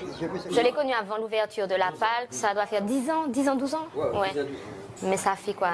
10 ans, 12 ans de misère, et puis voilà quoi. Chaque jour, Nicole se rend dans les squats les plus dangereux de l'île. Elle s'enfonce dans la mangrove. Et à chaque fois, elle s'arrête chez Colibri pour prendre des nouvelles. Cela fait des années qu'elle suit cette femme. Colibri, qu'est-ce que tu nous fais? Tu viens pas m'accueillir? Mais c'est pas ça qu'on veut. C'est te voir toi. Je suis en plein ménage là. Mais c'est pas grave, c'est pas grave. Allons, c'est pas grave. Colibri a bâti de ses mains sa maison, mais cela ne l'empêche pas d'avoir honte d'ouvrir une porte sur son intimité. Nicole essaye de la mettre à l'aise. Je rentre. Moi j'ai l'habitude de voir, je rentre. Tout ce que vous voyez en fait, ce sont des planches récupérées de palettes qu'elle a traitées et qu'elle a repeintes. Voilà. Et puis elle essaie petit à petit de se retrouver. Voilà ce que ça donne. Il y a 15 ans, cette Française a quitté la métropole pour la Martinique, décidée à vivre la belle vie à l'ombre des cocotiers. Mais loin de sa famille et près, beaucoup trop près des dealers, elle a vite sombré. Je fume du crack, du cannabis, puis mais très peu de cannabis, très peu de cigarettes, hein, mais plutôt du crack. Ça fait longtemps? 14 ans. Et c'est facile de trouver ici en Martinique? Bien sûr, on est dans le milieu. C'est facile puisque bon, c'est tout près, c'est juste à côté. Bon, ben, donc on sait où aller chercher, donc dès qu'on en a besoin, on y va et puis c'est tout. Hein. Un peu plus loin, au milieu des marécages, se trouve la maison de Jazz. Un amas de planches monté à la hâte, histoire d'avoir au moins un toit sur la tête. Elle-même mère de 2 enfants, Nicole est touchée par la misère et la fragilité de ces gens. Vu l'accès difficile, la boue, le type de logement, là c'est vraiment du bricolage. On se rend bien compte que ça ne peut pas être du 4 étoiles et que ce sont des conditions de vie très difficiles. Chaque fois qu'il pleut, même lorsque je ne suis pas en situation professionnelle, je pense à ces personnes parce que le week-end on est sous notre toit, eux ils sont en train d'essayer de survivre, de garder le peu qu'ils ont. On essaie de faire quelque chose pour ne pas rester dans la rue, pour ne pas aller pour les... C'est beaucoup pour moi, ça doit regarder cela. Ah ouais. Eux ils m'aident beaucoup. Alors sans eux, je ne sais pas comment je serais. Autant où je consommais de la drogue, je dis par rapport à là maintenant, c'est presque rien. Parce que autant je consommais, aller voir au moins 150 €. À 30 ans, Jazz était un notable martiniquais, un entrepreneur à qui tout réussissait. Il a appris à ses dépens qu'avec le crack, il suffit d'une seule prise pour devenir accro. J'avais une société de gardiennage. Moi j'étais avec ma femme et puis mes 2 filles. Et puis, bon, je ne sais pas qui s'est mépris. Bon, mais une fois je suis allé dans la mangrove et puis j'ai rencontré 2 bonhommes. Étant donné qu'ils savaient que j'avais des sous à chaque mois. Ils m'ont arnaqué. Et puis ensuite, venir, bon, pour aller au travail, je ratais 10 jours, je reprenais. Et puis c'est parti comme ça, quoi.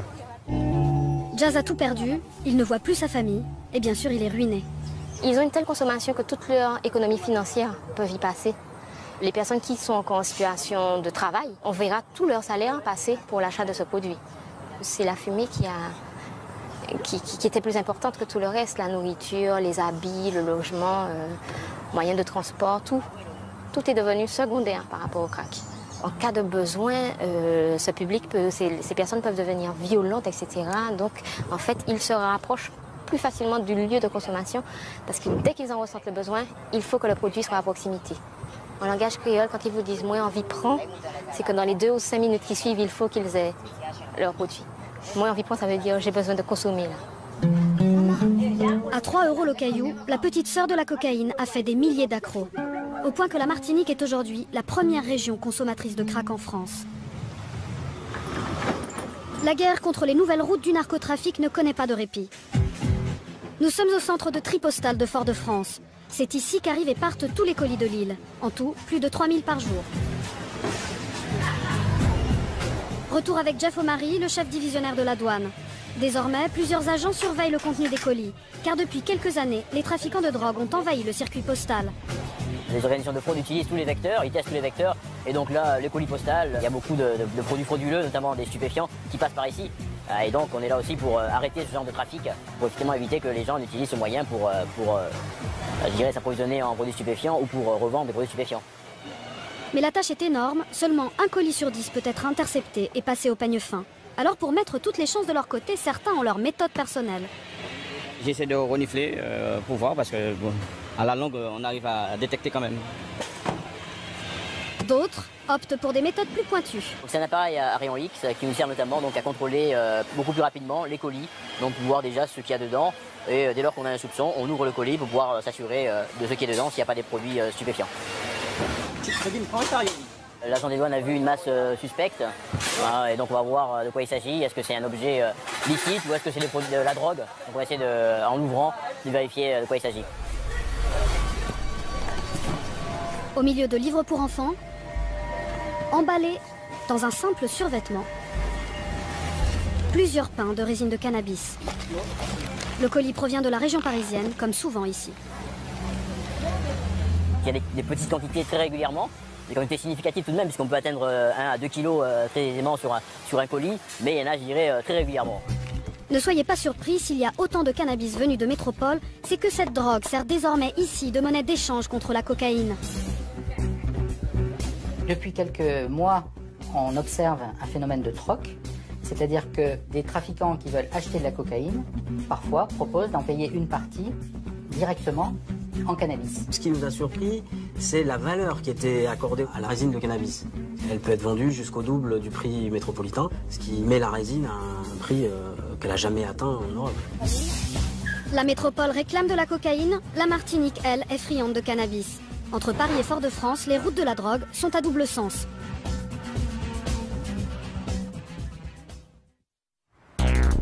Autre trafic en Martinique, celui des animaux exotiques. Au fil des années, la richesse de la faune et de la flore martiniquaise ont largement été pillées. Et le problème, c'est qu'aujourd'hui, certains Martiniquais n'hésitent plus à aller faire leur marché chez leur voisin, la Guyane. Avec plus de 10 000 espèces différentes, la Guyane est un des plus grands réservoirs d'animaux au monde. Elle déchaîne les passions, aussi bien chez les petits collectionneurs que chez les gros trafiquants. Cette route du crime fait des dégâts, principalement chez les oiseaux et les reptiles. Nous sommes avec la police de l'environnement, une unité spéciale formée de plusieurs agents de l'Office de la chasse et de la faune sauvage. Tous sont armés. Leur mission, lutter contre ce trafic d'animaux. Là-bas, je pense qu'on en a des pêcheurs là-bas, oui, ça va. Anthony Grolot est à la tête de la brigade nature. Aujourd'hui, un coup de fil inattendu a mis les agents en alerte. C'était quelqu'un qui vend une tortue charbonnière. On va aller voir cette vente illégale. La tortue est une espèce protégée en Martinique. Anthony Grolot tend un piège à une internaute qui a mis en vente sa tortue. Au rendez-vous, il se fait passer pour un acheteur. Bonjour madame. Ah, bah elle est jolie. Surprise, c'est une mère de famille et ses 2 enfants qui se présentent. Vous l'avez eu comment, vous? Une dame qui l'a donnée. Une dame qui vous l'a donnée? D'accord, ok. Et rapidement, Anthony Grolot tombe le masque. On se présente, on est de la police de l'environnement de Martinique. Il se trouve que le commerce de cette espèce est interdit. C'est une espèce qui est protégée, d'accord? Donc en passant une annonce sur Internet pour la vendre, vous avez commis une infraction. Coup de massue pour cette femme qui espérait tirer 200 € de cette vente. Anthony Grolot doit maintenant dresser un procès verbal. Comment avez-vous eu cette tortue? Sur la route, elle traversait la route, donc c'est arrêté. Bon, on l'a ramassée parce qu'elle s'est fait écraser dans la prise. Et ma copine qui est à côté de moi, elle a dit comme ton fils aime les animaux, on l'a donné à ton fils. D'accord. La femme prétend donc qu'elle aurait trouvé l'animal par hasard dans la mangrove. Mais elle a pourtant l'air de s'y connaître en tortue. D'accord, vous savez qu'elle a 13 ans alors? Parce qu'elle a compté les... D'accord, laissez... La femme s'obstine à faire croire aux agents qu'elle ignorait tout de cette vente interdite. Comment? Le tombe des nus. Mon fils est très intéressé par les animaux, mais c'est vrai que... Donc, je suis pas une bandit. J'espère qu'on me considère pas comme une bandit.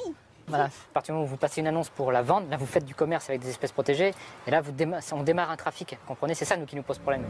Ce qui pose réellement problème aux agents, c'est que non seulement cette femme a tenté de vendre sa tortue en ligne, mais que cette tortue provient en plus de la Guyane voisine. L'importer en Martinique, c'est risquer de faire disparaître l'espèce.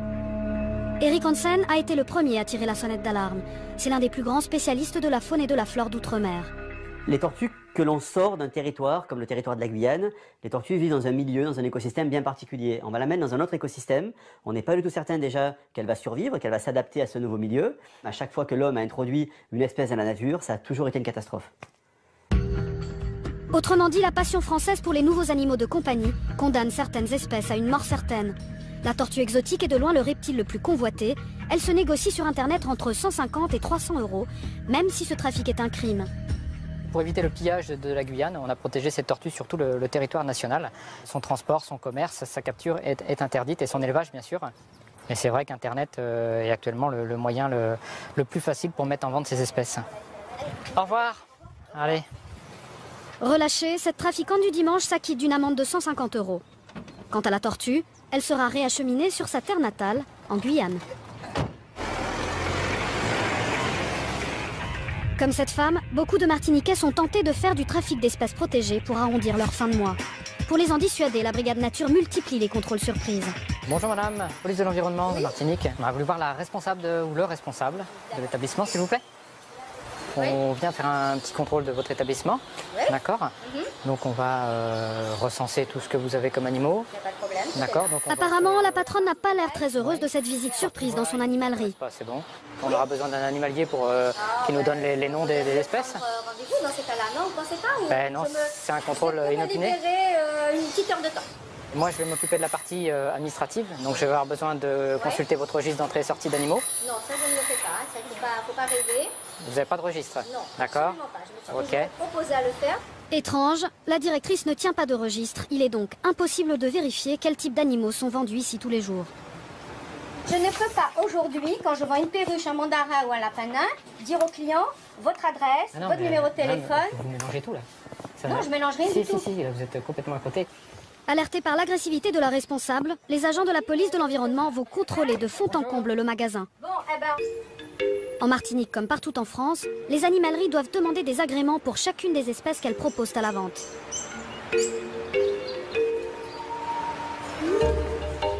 Les policiers vérifient qu'aucune espèce protégée ne se cache dans les rayons. Bilan du contrôle. Rien de particulier. Quelques perruches, ça va, mais rien de bien méchant. A priori, cette animalerie n'a donc rien à se reprocher. Mais pour en avoir le cœur net, nous sommes revenus dans cette même animalerie un peu plus tard en caméra cachée en nous faisant passer pour un couple amateur de tortues exotiques. Bonjour. On voulait savoir si vous aviez des tortues pour mettre dans le jardin. Les petites tortues, ça fait 9 ou 10 ans que c'est servi à la... Apparemment, la vendeuse est en règle, mais en insistant un peu... Vous cherchez comme une petite, une grosse... Bah en fait, on a envie d'avoir une petite tortue comme ça, on peut faire, ouais. Pour notre petite, elle adore les tortues, alors je pensais que vous pouvez en trouver. La vendeuse nous indique finalement quelqu'un qui pourrait nous proposer la tortue que nous cherchons. C'est une grosse, ça fait combien? Je sais pas, mais je sais qu'elle a assez grosse, elle aura 250 €.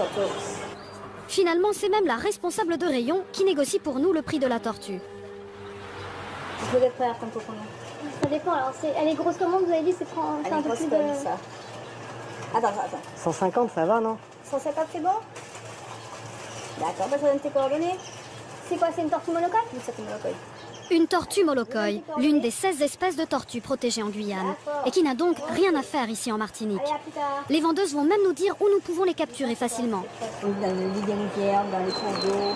Des fois, cet esprit, il y en a aussi. Il a demandé à des gens de faire un tour. Mais il faut vraiment... Quand vous allez faire vos balades, demandez aux gens de l'entourage pour vous. Et les deux vendeuses vont même nous donner un étrange conseil. Voilà. Par contre, au barrage de la Mangeau, n'y allez pas parce que là, ils sont... Il y a un monsieur une fois qui a réussi à prendre un, il a de justesse parce que sinon, il y a la police qui passe à côté et qui met la main. Donc là, il faut prendre vraiment discrètement. Je ne sais pas si elle reste encore.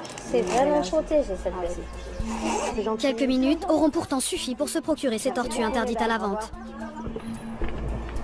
C'est vraiment des commandes qui sont faites par des gens qui sont prêts à envoyer des trafiquants qui font des voyages exprès pour aller dans les pays riches, en tortue par exemple. Les collectionneurs sont prêts à mettre des fortunes pour pouvoir en avoir chez eux. Avec un chiffre d'affaires de 15 milliards d'euros par an, le trafic d'animaux est le 3e commerce illégal au monde, juste après le trafic de drogue. Retour avec les agents de l'Ocertis. Il y a quelques jours, un groupe de criminels martiniquais aurait réussi à établir un contact direct avec les cartels d'Amérique du Sud. Ils veulent devenir les référents des Colombiens pour le convoyage de la drogue en Europe. On va partir en repérage par rapport à un renseignement qu'on a eu concernant une arrivée possible de cocaïne. C'est la marchandise qui arriverait par bateau et qui serait débarquée pendant la nuit. L'équipe de Paul est en alerte et pour cause. Le renseignement qu'on a fait état de plusieurs dizaines de kilos de cocaïne. Déguisés en simples touristes, les agents approchent de la cible. Il faut qu'on puisse se fondre dans le paysage. On a prévu plusieurs tenues de rechange au cas où, le maillot de bain, la serviette de plage. Il faut s'adapter. Pour ne pas éveiller les soupçons, nous suivons les agents en caméra cachée. Vu qu'on sait où est localisé l'appontement, on vient voir un petit peu où est-ce qu'on pouvait se placer pour surveiller, mettre en place un dispositif d'interpellation si effectivement le débarquement a lieu. Une petite crique isolée, quelques bateaux de plaisance amarrés au milieu de barques de pêcheurs, le lieu idéal pour débarquer à l'abri des regards.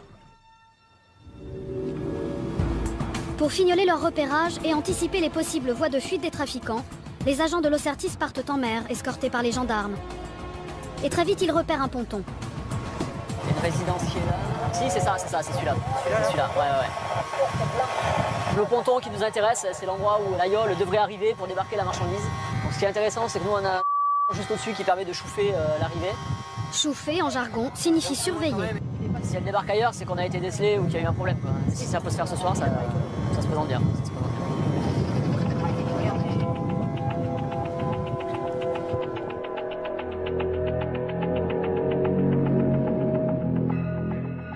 22 heures. Les agents de l'Ocertis ont investi une chambre d'hôtel. Ils vont y planquer toute la nuit. La chambre donne sur le ponton où les narcotrafiquants sud-américains sont censés débarquer leur cargaison de cocaïne. La tension est palpable, un seul mouvement suspect et l'opération peut capoter. Tous les agents du groupe sont habilités à mener des actions de force. En clair, ils peuvent utiliser des armes de guerre, AK-47, cagoule, gilet pare-balles. Ce soir, ils savent que l'adversaire est de taille. Grâce à nous, on a quand même des gens qui transportent plusieurs dizaines de milliers d'euros de marchandises et qui seraient prêts à faire pas mal de choses pour la conserver. Les surveillances en matière de stupéfiants sont extrêmement sensibles. C'est peut-être la partie la plus sensible de nos opérations, dans la mesure où d'abord elle peut tout faire échouer, les gens qui trafiquent sont aux aguets et ils s'attendent à faire l'objet d'investigations, donc il faut qu'on soit particulièrement discret. Pour coincer les trafiquants, les agents utilisent des lunettes à vision nocturne qui permettront de détecter et d'identifier le bateau à une distance de 300 mètres. Les agents ont placé une caméra sur la terrasse. Ils peuvent la piloter depuis l'intérieur de la chambre. Toute l'opération se déroule en silence, dans le noir total. Pour l'instant, aucun mouvement suspect. Le chef de l'antenne Caraïbe de l'Ocertis, Frédéric Ménard, participe à l'opération. C'est lui qui donnera le signal de l'assaut. Il y aura quand même un effet de surprise parce que le temps que les mecs réalisent ce qui se passe, s'ils ont les colis dans les bras, on a quelques secondes, je dirais, pour se positionner et puis avancer sur eux, quoi. Et puis effectivement, les règles de légitime défense, comme d'habitude, en fonction de la situation. Mais comme d'habitude. À 23 h, surprise, la tête du réseau martiniquais fait son apparition derrière la résidence. Alors pour la 3e ou 4e fois, a fait son petit tour et est rentré à nouveau chez lui. Lui aussi guette l'arrivée des trafiquants sud-américains. Il est chargé de surveiller que la voie est libre avant de donner le feu vert à la yole pour débarquer. Les agents de l'Ocertis redoublent d'attention. Une petite montée d'adrénaline. Mais les minutes passent et le bateau n'arrive pas. Là, ça commence à traîner un petit peu. On sait qu'on est là jusqu'au bout de la nuit. Les agents de l'Ocertis passent toute la nuit en planque, en vain. Une nuit blanche pour chou blanc, ouais. Une nuit d'attente malheureusement en vain, mais ça fait partie des contraintes de ce genre d'opération. C'est ça les aléas du métier, c'est que c'est pas une science exacte. On a rarement la certitude absolue que ça va bien être livré. Les trafiquants, ils sont quand même pas organisés comme la NASA. Eux aussi, ils ont tout un tas d'impératifs qui tiennent à leurs hommes de main, qui tiennent à leur capacité de stockage, qui tiennent à leurs finances, à l'instant T. Donc nous, on est dépendants de cette désorganisation des trafiquants. Les trafiquants ont-ils changé de tactique ou de route? À cet instant, les enquêteurs ne peuvent pas le savoir. Chez nous, on dit qu'il faut 10 affaires démarrer pour en réussir une. C'est pas parce qu'on les rate, les 9 autres. C'est parce que les trafiquants n'arrivent pas à trafiquer les 9 autres. Plus tard dans la matinée, l'opération connaît un nouveau rebondissement. Suspicieux, les Sud-Américains ont préféré changer de route et passer le relais aux Martiniquais en pleine mer. Les agents de l'Ocertis l'ont su et ont appelé le Ventose en renfort, le même bateau qui a saisi les 4 tonnes 3 de cocaïne. À 11h, la frégate et un hélicoptère de la marine repèrent les narcotrafiquants qui tentent de se débarrasser de leur cargaison. Voyant l'hélicoptère, l'un des bateaux s'est délesté de 3 ballots en mer. L'équipage du Panthère est parvenu à récupérer 2 des 3 ballots.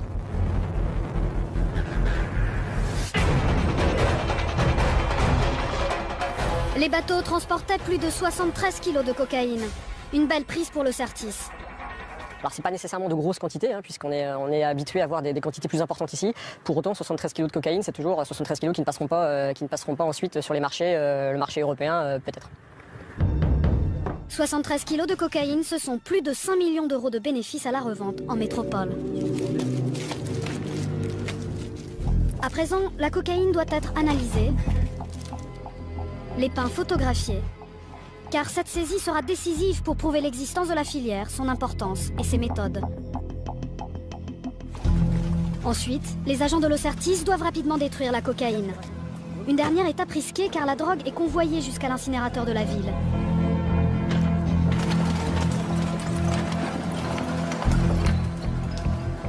Des agents armés surveillent toute la procédure. On part une fois qu'on a constaté que la marchandise n'était plus accessible. Donc c'est un four, c'est plus de 1000 degrés je crois, hein, c'est ça messieurs? Voilà, il y a plus de 1000 degrés donc qui détruit la marchandise. Donc il n'y a aucune chance que... C'est important pour vous de bien vérifier que ce soit fait? Forcément, si c'est pour retrouver la marchandise dans 2 jours dans la rue, c'est pas le but. En 2011, les saisies de cocaïne ont explosé en France, de 5 tonnes à plus de 8 tonnes. Des prises records qui montrent que la guerre entre les trafiquants et l'État français a atteint un nouveau pic de violence. Et qui prouvent aussi que les cartels de la drogue poursuivent leur expansion. Le trafiquant, c'est d'abord un commerçant. Par contre, c'est un commerçant qui respecte rien. Il respecte ni ses partenaires, donc ni ses fournisseurs, ni ses clients. Il respecte évidemment pas les lois, il respecte que son profit. C'est vraiment des gens pour qui le dieu argent a été élevé à un niveau que personne d'autre ne connaît, je pense. Après les armes, la drogue est le 2e trafic le plus lucratif au monde. Dans les Caraïbes, la Martinique est une île fragile, aux frontières toujours plus perméables, une île assaillie par les truands en tout genre, mais aussi une île qui est au cœur de la lutte contre les trafics et qui se bat chaque jour pour ne pas devenir un carrefour du crime. À La Réunion, plus d'un quart de la population vit en dessous du seuil de pauvreté. Alors la tentation du braconnage y est forte. Le trafic d'animaux et de végétaux mobilise la police de l'environnement. Le trafic de médicaments et d'êtres humains gangrène également ce département. Commissariat de Malartic, à Saint-Denis de La Réunion. Nous sommes avec la brigade anti-stup. Aujourd'hui, l'équipe se prépare pour une opération délicate.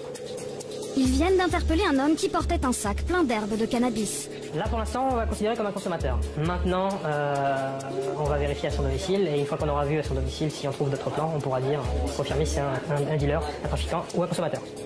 Vu la quantité, les policiers soupçonnent que l'homme cache bien d'autres réserves. Ils vont partir perquisitionner son domicile. Sur les Hauts de Sainte-Marie, un modeste pavillon avec un jardinet pour les enfants. Mais à quelques mètres des balançoires, 10 plants de zamal, le nom créole de cannabis. Ici, un rouleau de 100 grammes de plantes se vend 20 €. Et les policiers ne sont pas au bout de leur surprise. La police est là, monsieur? Non, la police est là. Un peu plus bas sur le terrain. Il y en a encore. Et caché derrière la cabane, 200 pieds de zamal de plus d'1,80 m. Sous le climat tropical de la Réunion, cette plante pousse facilement, trop facilement. Alors les policiers vont tout arracher.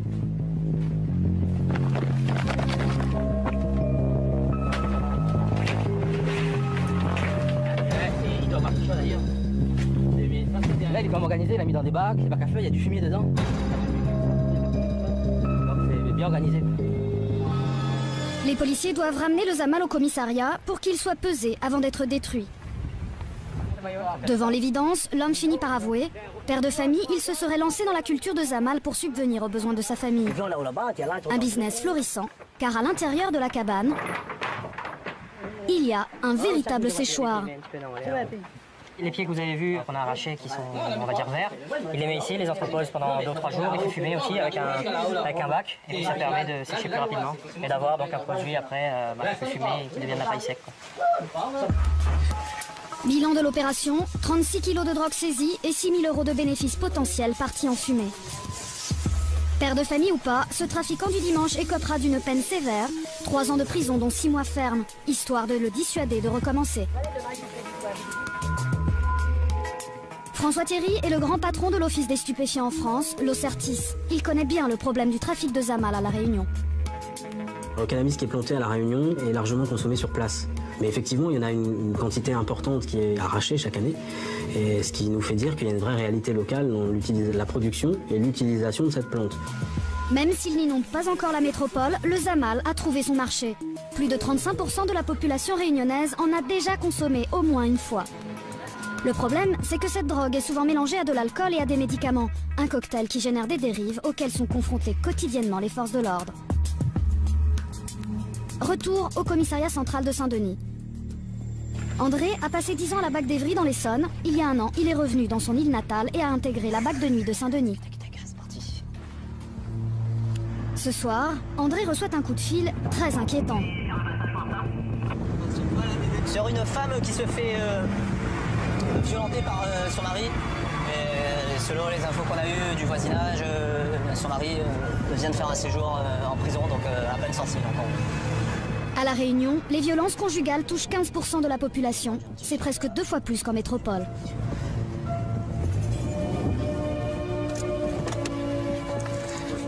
Bonsoir. Qu'est-ce qui se passe exactement, vous savez quoi? Ah bah les footballeurs, mais travaillent de même, ils ne peuvent pas le travail. D'accord. Tous les jeux, la plaignante, elle est là, elle est là. Apparemment, la violence serait donc quotidienne chez ce couple. Et il y a pire, les policiers découvrent qu'un enfant est présent au domicile. C'est bon, elle a ouvert. Bonsoir madame, c'est la police. Qu'est-ce qui se passe? Rien, c'est bon, elle est partie. Ah, qui est parti? Votre, c'est qui? Monsieur, vous devez le connaître. Non, pas du tout, on connaît... J'ai une sortie de prison. D'accord, qu'est-ce qui s'est passé? Il est mis tabasse. C'est ça, ça fait souvent. On boit ensemble. Après, quand il est sur lui, moi je dors, moi je fais à manger. Je regarde bébé, il me tabasse devant les gens, il y a plein de témoins là. J'ai des bleus de partout, du bras, des pieds, de partout, j'ai des bleus. D'accord. Les violences conjugales sont un véritable fléau sur l'île de La Réunion. Les voisins connaissent bien le cas de cette jeune femme. Ils ont l'habitude de s'interposer pour éviter le pire. La dernière fois qu'il m'a tapé, j'étais enceinte, demandé à la dame. Moi j'ai entendu crier, moi j'ai couru ici. Et ben elle était à terre et l'autre il était dessus en train de taper. Moi j'ai séparé, moi j'ai pris l'autre, j'ai tiré. D'accord. Malheureusement, c'est des histoires qui peuvent mal finir. À un moment donné, il faut penser à votre sécurité. Si lui est dangereux pour vous, pas hésiter à déposer plainte. D'accord? Bon, allez, bonne soirée. Sur l'île de La Réunion, 3 plaintes pour violences conjugales sont déposées chaque jour. Ce soir, malgré leurs recherches, les policiers ne parviennent pas à trouver la trace du mari qui a frappé. Oui, mais pour nous, la pays slovène, on est un peu le policier bancal parce que... Mince, 30 ans. Petite taille. Mais 2 semaines plus tard, un nouvel appel au secours, encore plus alarmant, arrive au commissariat. Alors, ouais, c'est quoi? C'est quoi? Au blanc, corsaire clair. Avec un bébé, hein? Une femme battue et un bébé en danger, une description un peu trop familière au goût des agents de la BAC. Les policiers partent à toute vitesse. Direction les Camélias, un quartier de Saint-Denis classé zone urbaine sensible.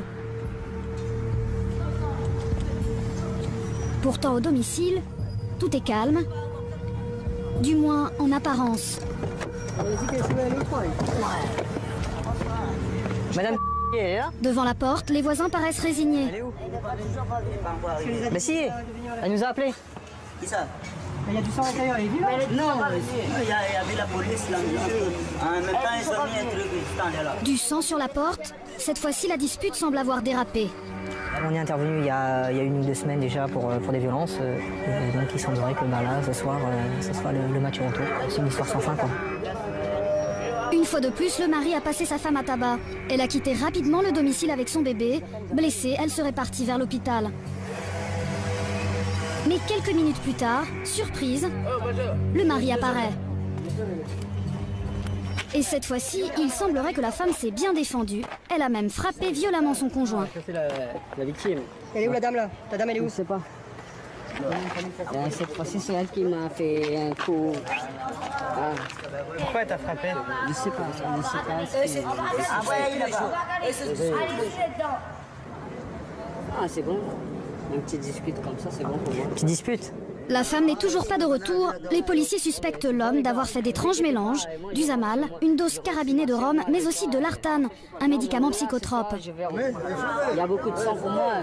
C'est moi qui a... D'accord. En plus de ça, j'ai perdu connaissance. Tu as perdu connaissance aussi? Ah oui. L'intérieur de l'appartement est ravagé. Il y a des flaques de sang sur les murs et les meubles.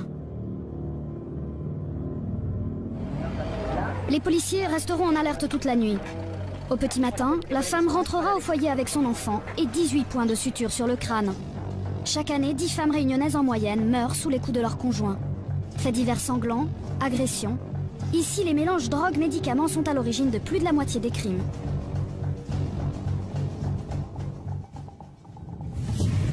Plus tard dans la nuit, André et son équipe reçoivent un nouvel appel au secours. À quelques pas du commissariat, un jeune homme aurait été séquestré par 3 drogués dans un squat. On part sur quoi là? Hein? On part sur quoi? C'est votre fils, c'est tabassé par 3 personnes. Ils ont quoi? Ils ont des sabres, ils ont des conneries? Je sais pas. Enfin, moi, c'est la Le squat est dangereux, les hommes seraient armés. Les policiers ne prennent aucun risque. Combien sont-ils là? C'est la police. Combien sont-ils là? Combien sont-ils là? Va là-bas contre le mur là-bas, toi, c'est la police. Va là-bas contre le mur, je te dis. Toi, tu bouges pas. Main contre le mur, là, en face, c'est main contre le mur. Tous les gars, main contre le mur. Sors. Viens en l'air. Quelqu'un récupère le gamin. Tu bouges plus. Laisse ta main. Je t'en main. On était dans la pression ensemble. L'autre. On était dans la pression ensemble, on arrive. Donne ta main. Je sais pas, avec lui, il m'a foutu une patate, parce que c'est parti en Mais dans la rue, la mère du jeune séquestré dérape. Oh, ça suffit là. Oui, viens, on va le tuer. Viens le tuer comme tu as dit de tuer Mathieu.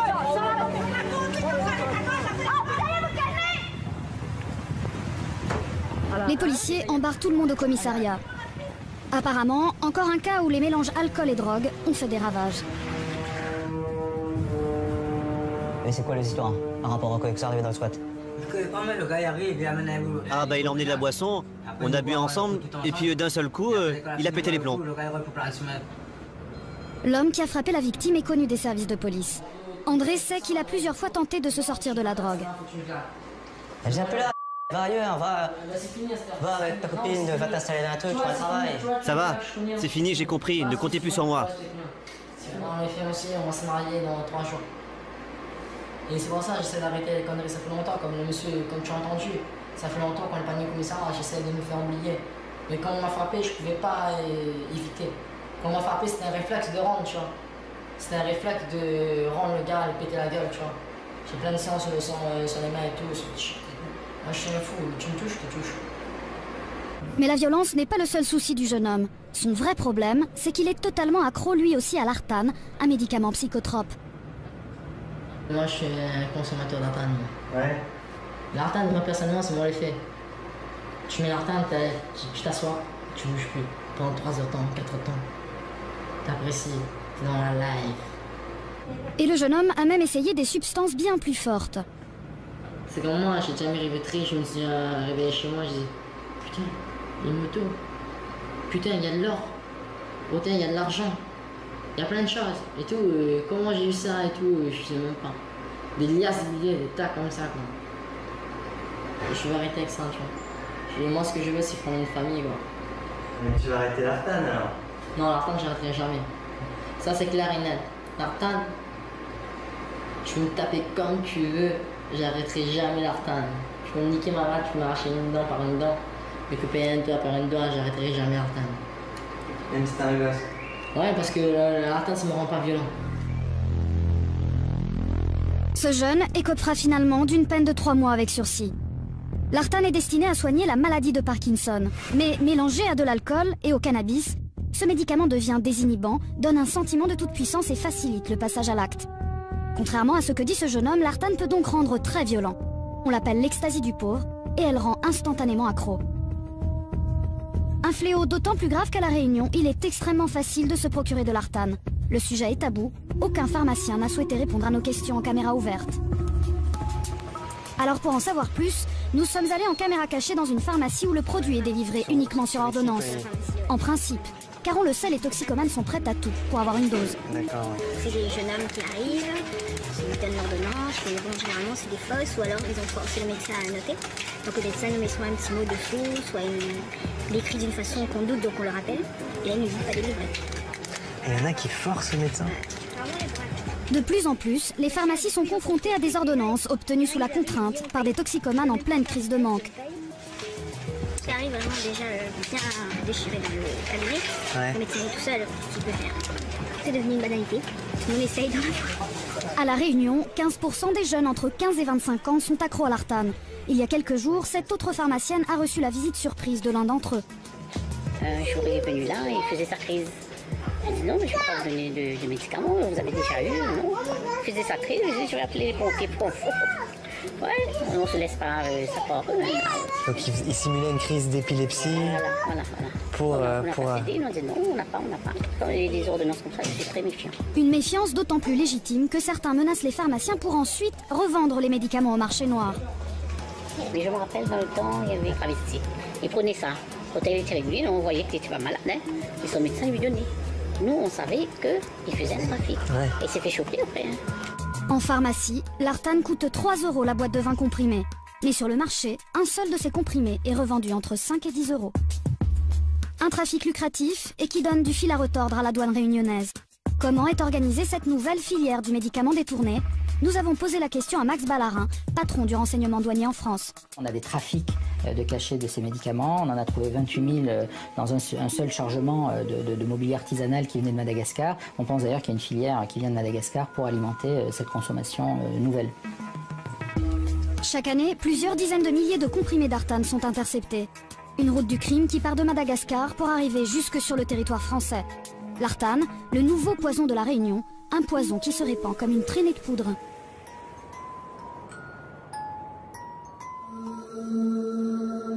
Mais il existe sur l'île une autre réserve, naturelle celle-ci, qui intéresse de près les trafiquants. Les animaux exotiques, dont le marché est en pleine expansion. L'île de la Réunion présente une diversité unique au monde. On y trouve près de 1000 espèces de plantes, 30 espèces d'oiseaux et une dizaine d'espèces de reptiles, dont la fameuse tortue radiata, l'animal domestique le plus prisé des Réunionnais. Mais sur ce fragile archipel, bon nombre d'espèces sont aujourd'hui menacées. L'Union mondiale pour la nature a d'ailleurs classé la Réunion parmi les 34 points chauds de la biodiversité dans le monde.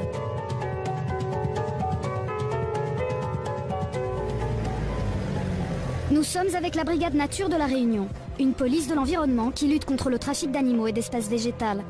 Les agents sont armés et connaissent l'île comme leur poche. Chaque jour, ils patrouillent dans la réserve naturelle marine qui s'étend du Cap Laousset jusqu'à la Roche aux Oiseaux. Et régulièrement, on leur signale des braconniers. Il y a du monde? Ok, Patrick! Des mecs à la langouste. Hein. L'équipe d'Éric Buffet est en alerte. La pêche à la langouste est formellement interdite en cette saison. Et un peu plus loin... Messieurs, bonsoir. Voyez la nature. En bordure du lagon, les agents surprennent 2 braconniers avec une camionnette. Et tout, leur attirail de pêche. Montrez ce qu'il y a dans la cuvette. Là. Vu l'équipement, les agents savent qu'ils ont affaire à des braconniers professionnels. Il y a quoi sous le plastique? Vous me montrez un coup? Bah, montre un coup ce qu'il y a dessous. Ouais. Il n'y a rien. Et dans un casier caché sous la camionnette, 8 langoustes et un poisson perroquet. Nous sommes le 20 décembre et dans les eaux maritimes de la Réunion, cette pêche est interdite de novembre jusqu'en mars. Période d'interdiction, les langoustes sont grainées. Bah ouais.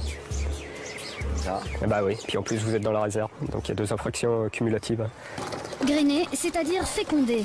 Il y en a une de grainée, c'est la période de reproduction, donc pendant cette période on interdit la pêche. Et violer la règle ici peut coûter cher, jusqu'à 22 500 € d'amende et la confiscation du matériel. C'est la vôtre de combien? Qu'est-ce qu'il y a à vous en matériel? C'est les papiers sorts. Ça c'est le véhicule. Ça c'est à vous? Ou c'est aux collègues? Collègues.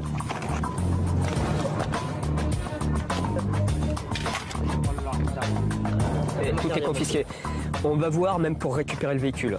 Donc déjà, si vous gardez la voiture, vous aurez peut-être de la chance. Donc les palmes, voilà, les palmes, vous les laissez à l'extérieur, s'il vous plaît. De la chance, si on peut dire. Comme les langoustes sont encore vivantes cette fois-ci, les braconniers écoperont d'une petite amende, 2000 € quand même. Ils sont aussi condamnés à rejeter leur prise à la mer.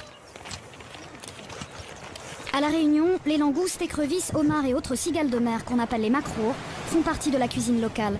Elles se négocient 90 € pièce au marché noir. Mais la pêche intensive a décimé les espèces. Sur l'île, les agents de la police de l'environnement se battent chaque jour contre leur extinction.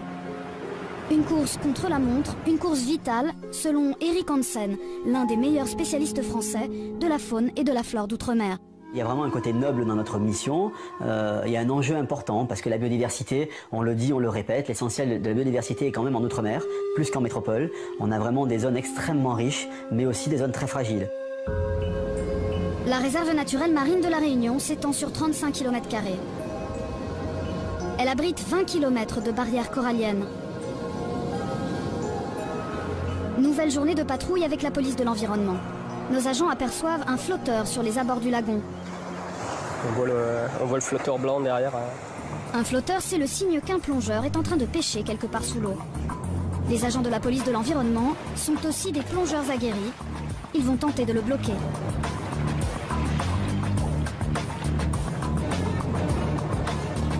Quelques minutes plus tard, l'homme est appréhendé. Lui aussi pêche au filet. Et une fois de plus, c'est un braconnier professionnel. Les poissons sont encore vivants, alors les agents se dépêchent. Ça me met vite dans un bassin. Laissez-la. À l'œil nu, les agents comprennent que c'est une belle saisie. On se rend compte que en peut-être l'espace d'une heure et demie de temps, il a déjà pris 6-7 kilos de poissons. La pesée va confirmer cette estimation. 7 kilos. Les macabis, les gros yeux et les poissons écureuils aussi sont interdits de pêche. Alors pour ce braconnage en pleine réserve naturelle, l'homme écopera d'une amende de 1000 à 2000 €. Une amende salée, mais nécessaire, selon Eric Hansen. On a donc un écosystème qui est fragile, un milieu corallien qui est fragile, et donc il faut absolument que dans certaines zones, on puisse un petit peu mettre sous cloche certains milieux, de manière à maintenir des zones où on a un écosystème qui est en bon état de santé. Quelques jours plus tard, au détour d'une patrouille, les agents surprennent un étrange manège près de la ville des Temps Salés. Deux hommes en tenue de plongée sur la plage du lagon. Il est un peu trop tôt pour que ce soit une partie de plaisir. Alors les agents vont prendre toutes les précautions. S'il y a un fusil, il ne s'approchera pas. Sur le lagon, ça peut être tendu, oui. Et donc des menaces avec fusil sous-marin, nous, Brigade Nature, on en a eu. Donc les gens te menacent avec le fusil chargé, quoi. Mais cette fois-ci, heureusement, les pêcheurs ne sont pas armés. Ils sont en train de pêcher au filet des poissons capucins, une tradition à La Réunion qui se pratique depuis la nuit des temps. Les agents approchent de la rive et tout de suite, ils reconnaissent un habitué du braconnage. Alors, bonjour. Bonjour. Bon alors, baignade du matin. Ah oui. Appelle l'autre collègue là. Yaou. Comment il appelle? Ah. Comment il appelle? Mathieu, il dit. Hein? Mathieu. Yaou. Viens là. Alors, vous voulez partir faire un petit tour? Parti dans un peu. Vous voulez baiser? Hein? Par contre, après. D'accord. Si on trouve le filet, vous les baisez? Ah mais. Ouais. On va pas pisser. D'accord. Vous voulez sûr? Oui, sûr. Pas pisser. L'homme prétend qu'il n'est venu sur cette plage que pour son plaisir. Mais Éric Buffard a du mal à le croire. C'est pas un moment qu'on vous regarde. Après, la balle partie regarder. Monsieur, un moment qu'on vous regarde avec les jumelles quand même. Hein. Oui, mais avec les jumelles. Ouais. Ou à nous, il a raison montant. Ouais. Et avec ce qui traîne derrière. Hein. Ah, qu'est-ce qui traînait derrière? Hein? Derrière, ce qui traîne, ce sont 2,5 kg de poissons divers et variés. Les capucins viennent sur les abords des plages de sable et peuvent donc se pêcher à pied, sans même franchir la barrière corallienne. Les attraper est un jeu d'enfant. Vous savez que c'est interdit aussi de l'autre côté. Mais difficile de faire comprendre aux Réunionnais que cette pêche sauvage met en danger des dizaines d'espèces. Car ici, pêcher pour se nourrir est une habitude, surtout chez les familles les plus modestes. Moi, c'est pour manger. Moi, je vais aller vendre ça. Qu'est-ce que je vais gagner là-dedans? 20 €. Alors là, je dis, bon, ce midi, je vais manger ça grillé, là. Gros cuisinier, bah voilà, je mangerai rien du tout. Heureusement que j'ai des poules pondeuses. Hein. Vous savez quelle contravention vous allez avoir? Ah bah non, de toute façon, j'ai pas de quoi la payer, alors je vais me foutre en prison, je m'en fous. J'aurais eu un carré pour lundi, mardi, mercredi, voilà. Je vais aller voler au marché, lui. L'homme est réellement dans le besoin. Il demande même aux agents s'il peut conserver quelques poissons pour son déjeuner. La réponse est nette. Si on commence à attaquer comme ça, c'est fini quoi. Non mais je vous demande parce que non, moi c'est j'ai pas rien possible. à manger ce midi, alors j'ai au moins juste 2 cuisines. Moi je vous réponds, c'est pas possible. Je peux pas vous, on peut pas vous Si autoriser. vous allez envoyer ça dans un laboratoire, vous allez non. là-dedans. Ouais, ça, on peut pas autoriser tout ce qui est saisi. Vous venez avec nous là? À La Réunion, se nourrir coûte 36% plus cher qu'en métropole. Plus d'un quart des familles de l'île vit en dessous du seuil de pauvreté. Alors parfois, la tentation du braconnage est trop forte.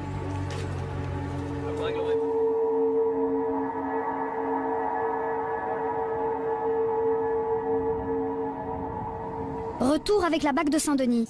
Ce soir, André et ses collègues sont sur la piste d'une bande de receleurs. Ils auraient plusieurs vols de véhicules à leur actif, alors les policiers ne prennent aucun risque.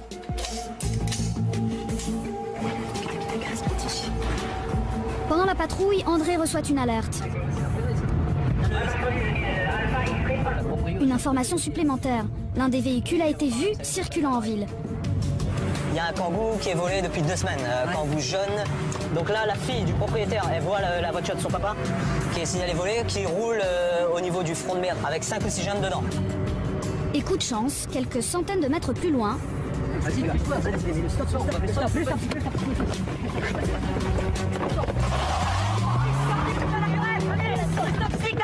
putain, je te l'ai dit, putain. Mais le stop-stick, Daniel. les receleurs sont parvenus à échapper aux policiers. C'est pas grave.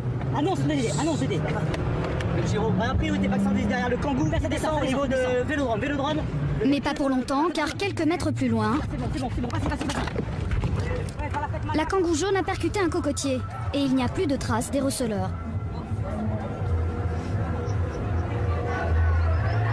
Comme là, il y a une fête ce soir, ils ont profité de la foule pour pouvoir se mêler aux personnes. Alors les policiers plongent aussi dans la foule des fêtards. Et quelques instants plus tard, Interpellation de 2 individus. 2, ils nous ont fait courir. Ils ont cassé un véhicule. Ils l'ont volé depuis 2 semaines. Ça fait 2 semaines. 2 semaines voiture volée. Et là, c'est la belle affaire. Et là, c'est bon. Une bonne course bien méritée. C'est pas grave. les 2 receleurs sont emmenés au commissariat central. Mais à la vue de la police, les participants à la fête commencent à s'échauffer. Jets de canettes, insultes, les policiers craignent d'être pris à partie et surtout de ne pas réussir à récupérer le véhicule volé. On va sécuriser un petit peu l'intérieur de la dépanneuse et après on va quitter les lieux. Mais de toute façon, s'ils viennent, on va pas s'en aller en courant. Là, on a notre mission assurée et voilà, c'est pas eux par 2 jets de bouteilles qui vont nous faire quitter les lieux ou quoi que ce soit. Ça peut dégénérer s'il y en a 1 ou 2 qui se mettent à essayer de venir un petit peu trop au contact ou limite nous caillasser, donc il faut qu'on soit prêt quand même. Mais finalement, les policiers réussissent à contenir la foule. Après cette petite montée d'adrénaline, les policiers reviennent au QG satisfaits. C'est la traque du policier face au voleur et voilà, des fois on perd, là ce soir on a gagné. Donc le boulot il est accompli ce soir, c'est ça qui est bien.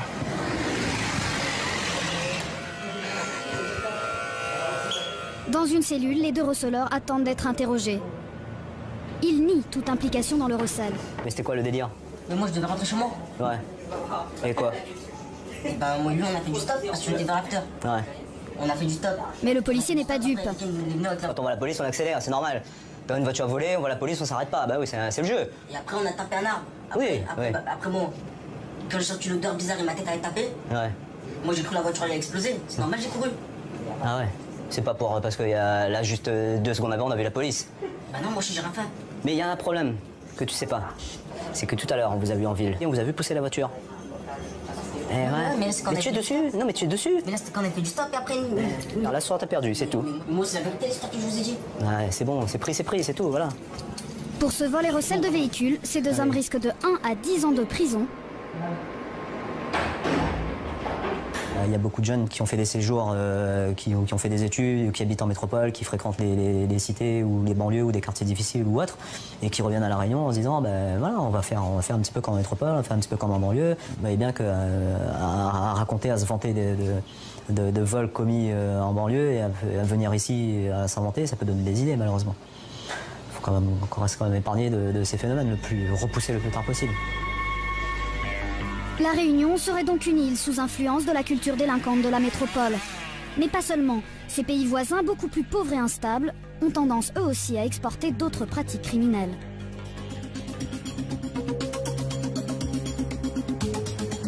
« 21h, début de la patrouille pour la PAF, la police aux frontières. Depuis 10 ans, Jean-François travaille à la brigade mobile de recherche. Le but de cette unité spéciale, lutter contre le trafic d'êtres humains. Depuis quelques années, l'île est prise d'assaut par des migrants qui espèrent trouver ici une vie meilleure. Malgaches, Mauriciens, Comoriens, plus de 10 000 étrangers vivent aujourd'hui à La Réunion. On se rend sur Saint-Pierre dans le but d'effectuer donc un contrôle de personnes qui se livraient à la prostitution, plus au racolage. 80% des prostituées sont des étrangères sans papier. La majorité vient de Madagascar, attirée par un meilleur salaire. Car ici, la passe est à 40 € contre 3 € à peine sur la grande île. Pour vous donner une idée, 50 €, c'est le salaire moyen d'un instituteur à Madagascar. Avec 20 €, une famille vit, 20 € mensuels. Bon, il y a des filles qui travaillent très bien, hein. Ça peut aller jusqu'à 2-3 000 € par mois. 3 000 € par mois, c'est l'équivalent de 5 années de salaire à Madagascar. À Saint-Pierre, une quarantaine de prostituées malgaches ont investi le front de mer. Le parking de la gare routière est leur hôtel de passe. Elles travaillent sous les yeux des riverains. C'est un lieu très peu sécurisé, hein. Elles travaillent dans le noir total quasiment. Voilà, et donc bien sûr ça comporte énormément de risques, d'agressions, etc. D'ailleurs on voit les voitures défiler, hein, donc c'est déjà un autre monde. Un autre monde, violent et glauque, loin de l'image de carte postale de l'île de la Réunion. Sur place, les policiers agissent vite pour ne pas se faire repérer. Ça va secouer un petit peu. Ces contrôles sont la hantise des prostituées, terrorisées d'être renvoyées dans leur pays d'origine. M'entends-tu là? C'est la police, donne-moi tes papiers s'il te plaît. Est-ce que tu as tes papiers avec toi? Les papiers, super attache. Tu as quoi comme papier? Qu'est-ce que tu as comme papier? Il est où ton passeport? Rester à la maison. Rester à la maison? Et tu as un titre de séjour? Tu as un visa? Oui, moyenne, c'est ça. Tu as un visa? Combien de jours? Oui. Combien de jours ton visa? Visa 1 mois. 1 mois? Ok, bah tu vas venir avec nous. Ok? Les prostituées malgaches entrent à La Réunion avec un simple visa touristique valable 1 mois. Une combine désormais connue des policiers. Pour éviter d'être embarquée au poste, la jeune femme cherche donc un terrain d'entente. Tu veux discuter avec moi? Et surprise, une fois à l'écart, la jeune femme avoue avoir bel et bien son visa sur elle. Écoute-moi, même toi, regardez ici, même pas de problème. Tu as les papiers là? Oui, oui. Ben montre-moi là. Si tout est bon, je te laisse tranquille. Pas de problème. Oui. Ok, ben montre-moi tes papiers. Ah, sinon je t'embarque. S'il vous plaît, hein? Pas mener là-bas. Je t'emmène pas si la femme hésite autant à montrer son visa, c'est parce qu'elle sait qu'un détail va choquer les policiers. Ton visa, il vient de Port-Louis? Hein? Il vient de Maurice? Donc de Madagascar, tu es parti à Maurice, tu fais un visa à l'ambassade de France pour venir à La Réunion? Moi, c'est comme ça, pas méchant parce que... J'ai pas dit que t'étais méchante. Oui, oui, c'est trop... Saint-Denis. Des visas édités en série à l'île Maurice pour ces femmes provenant de Madagascar, le premier indice de ce qui pourrait être une nouvelle filière de prostitution à La Réunion. Demain matin, tu vas à mon bureau, c'est au chaudron. Jean-François veut creuser la piste, la jeune femme sera entendue comme témoin. On veut en savoir un petit peu plus, parce que c'est une méthode inhabituelle. Peut-être aussi, bon, il y a d'autres personnes qu'on va aller vérifier d'ailleurs maintenant, voir qui sont peut-être dans la même situation qu'elle, ou peut-être il y aura plus à gratter. Plus à gratter, c'est-à-dire que si les policiers trouvent d'autres prostituées avec le même type de visa, l'existence d'un réseau sera démontrée. Elle m'a dit qu'il y avait des filles comme elle de l'autre côté. Un peu plus loin, sur le même parking, 2 autres prostituées se font contrôler. Moi, c'est madame... La jeune femme aussi vient de Madagascar, mais elle n'a aucun papier sur elle. Mais ça m'embête moi, parce que si t'as pas tes papiers, je t'emmène, hein. Oui, les papiers, moi, parce que ici, c'est violent, sans jury, sans... Je suis d'accord avec toi, mais t'as pas une photocopie, rien? Je peux amener là, sinon. Bah oui, mais faut toujours une copie, une photocopie. Il y avait d'autres filles là, où elles sont passées où? Vous n'étiez pas toutes seules là, il y avait plein de filles tout à l'heure. Et moi, j'ai... Hein? Elles sont où les autres filles? Je sais pas. Impossible pour ces filles de parler. Elles sont certainement sous la coupe d'un proxénète, un trafiquant de femmes, celui-là même qui les ferait venir de Madagascar via l'île Maurice.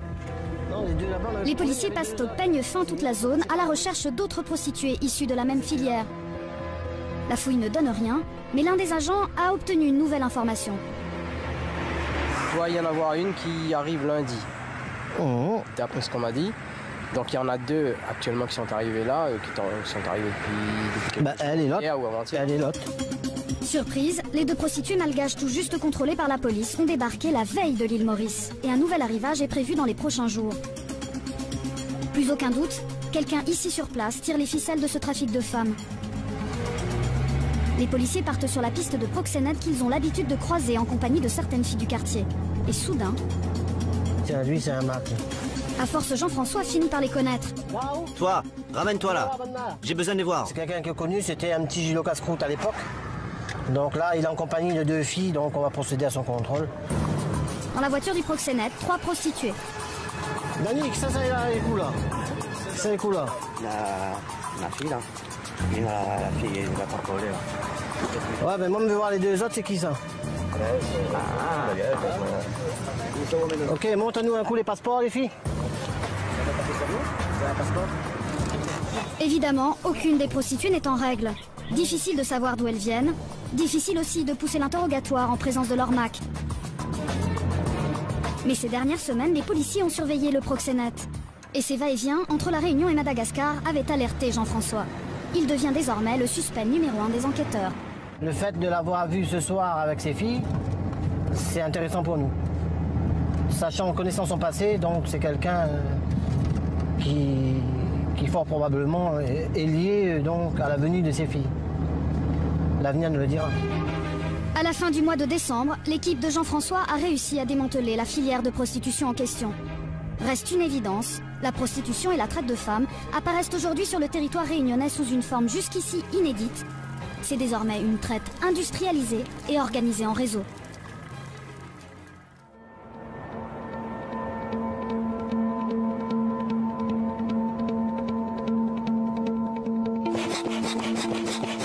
Retour avec la brigade nature. Aujourd'hui, Éric Buffard et ses collègues ont prévu de patrouiller sur la rivière des Marsouins. C'est un haut lieu du rafting à La Réunion, très apprécié des touristes, mais aussi très prisé des braconniers. Et tout à coup, au milieu des hautes herbes... Alors là, c'est le monsieur, il a un van. Le pêcheur, il secoue la végétation, il se met face au courant, il remue un peu la végétation de rive, et les chevrettes et chevatines, elles sont dans la végétation. Et elles se prennent dans le panier, dans le goni. Et ensuite, c'est capturé comme ça. Et ensuite, Sauf que ce moyen-là est prohibé. Hein. L'objet du délit, le voici. Ce sont des crustacés de rivière. Des minuscules espèces qui n'ont l'air de rien, et pourtant...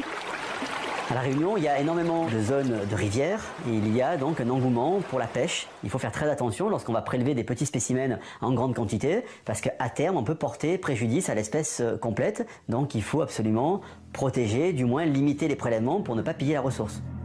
Car ce crustacé translucide n'est autre que la chevrette australe. Une crevette de rivière classée espèce vulnérable dans l'écosystème réunionnais et déjà très menacée par la déforestation.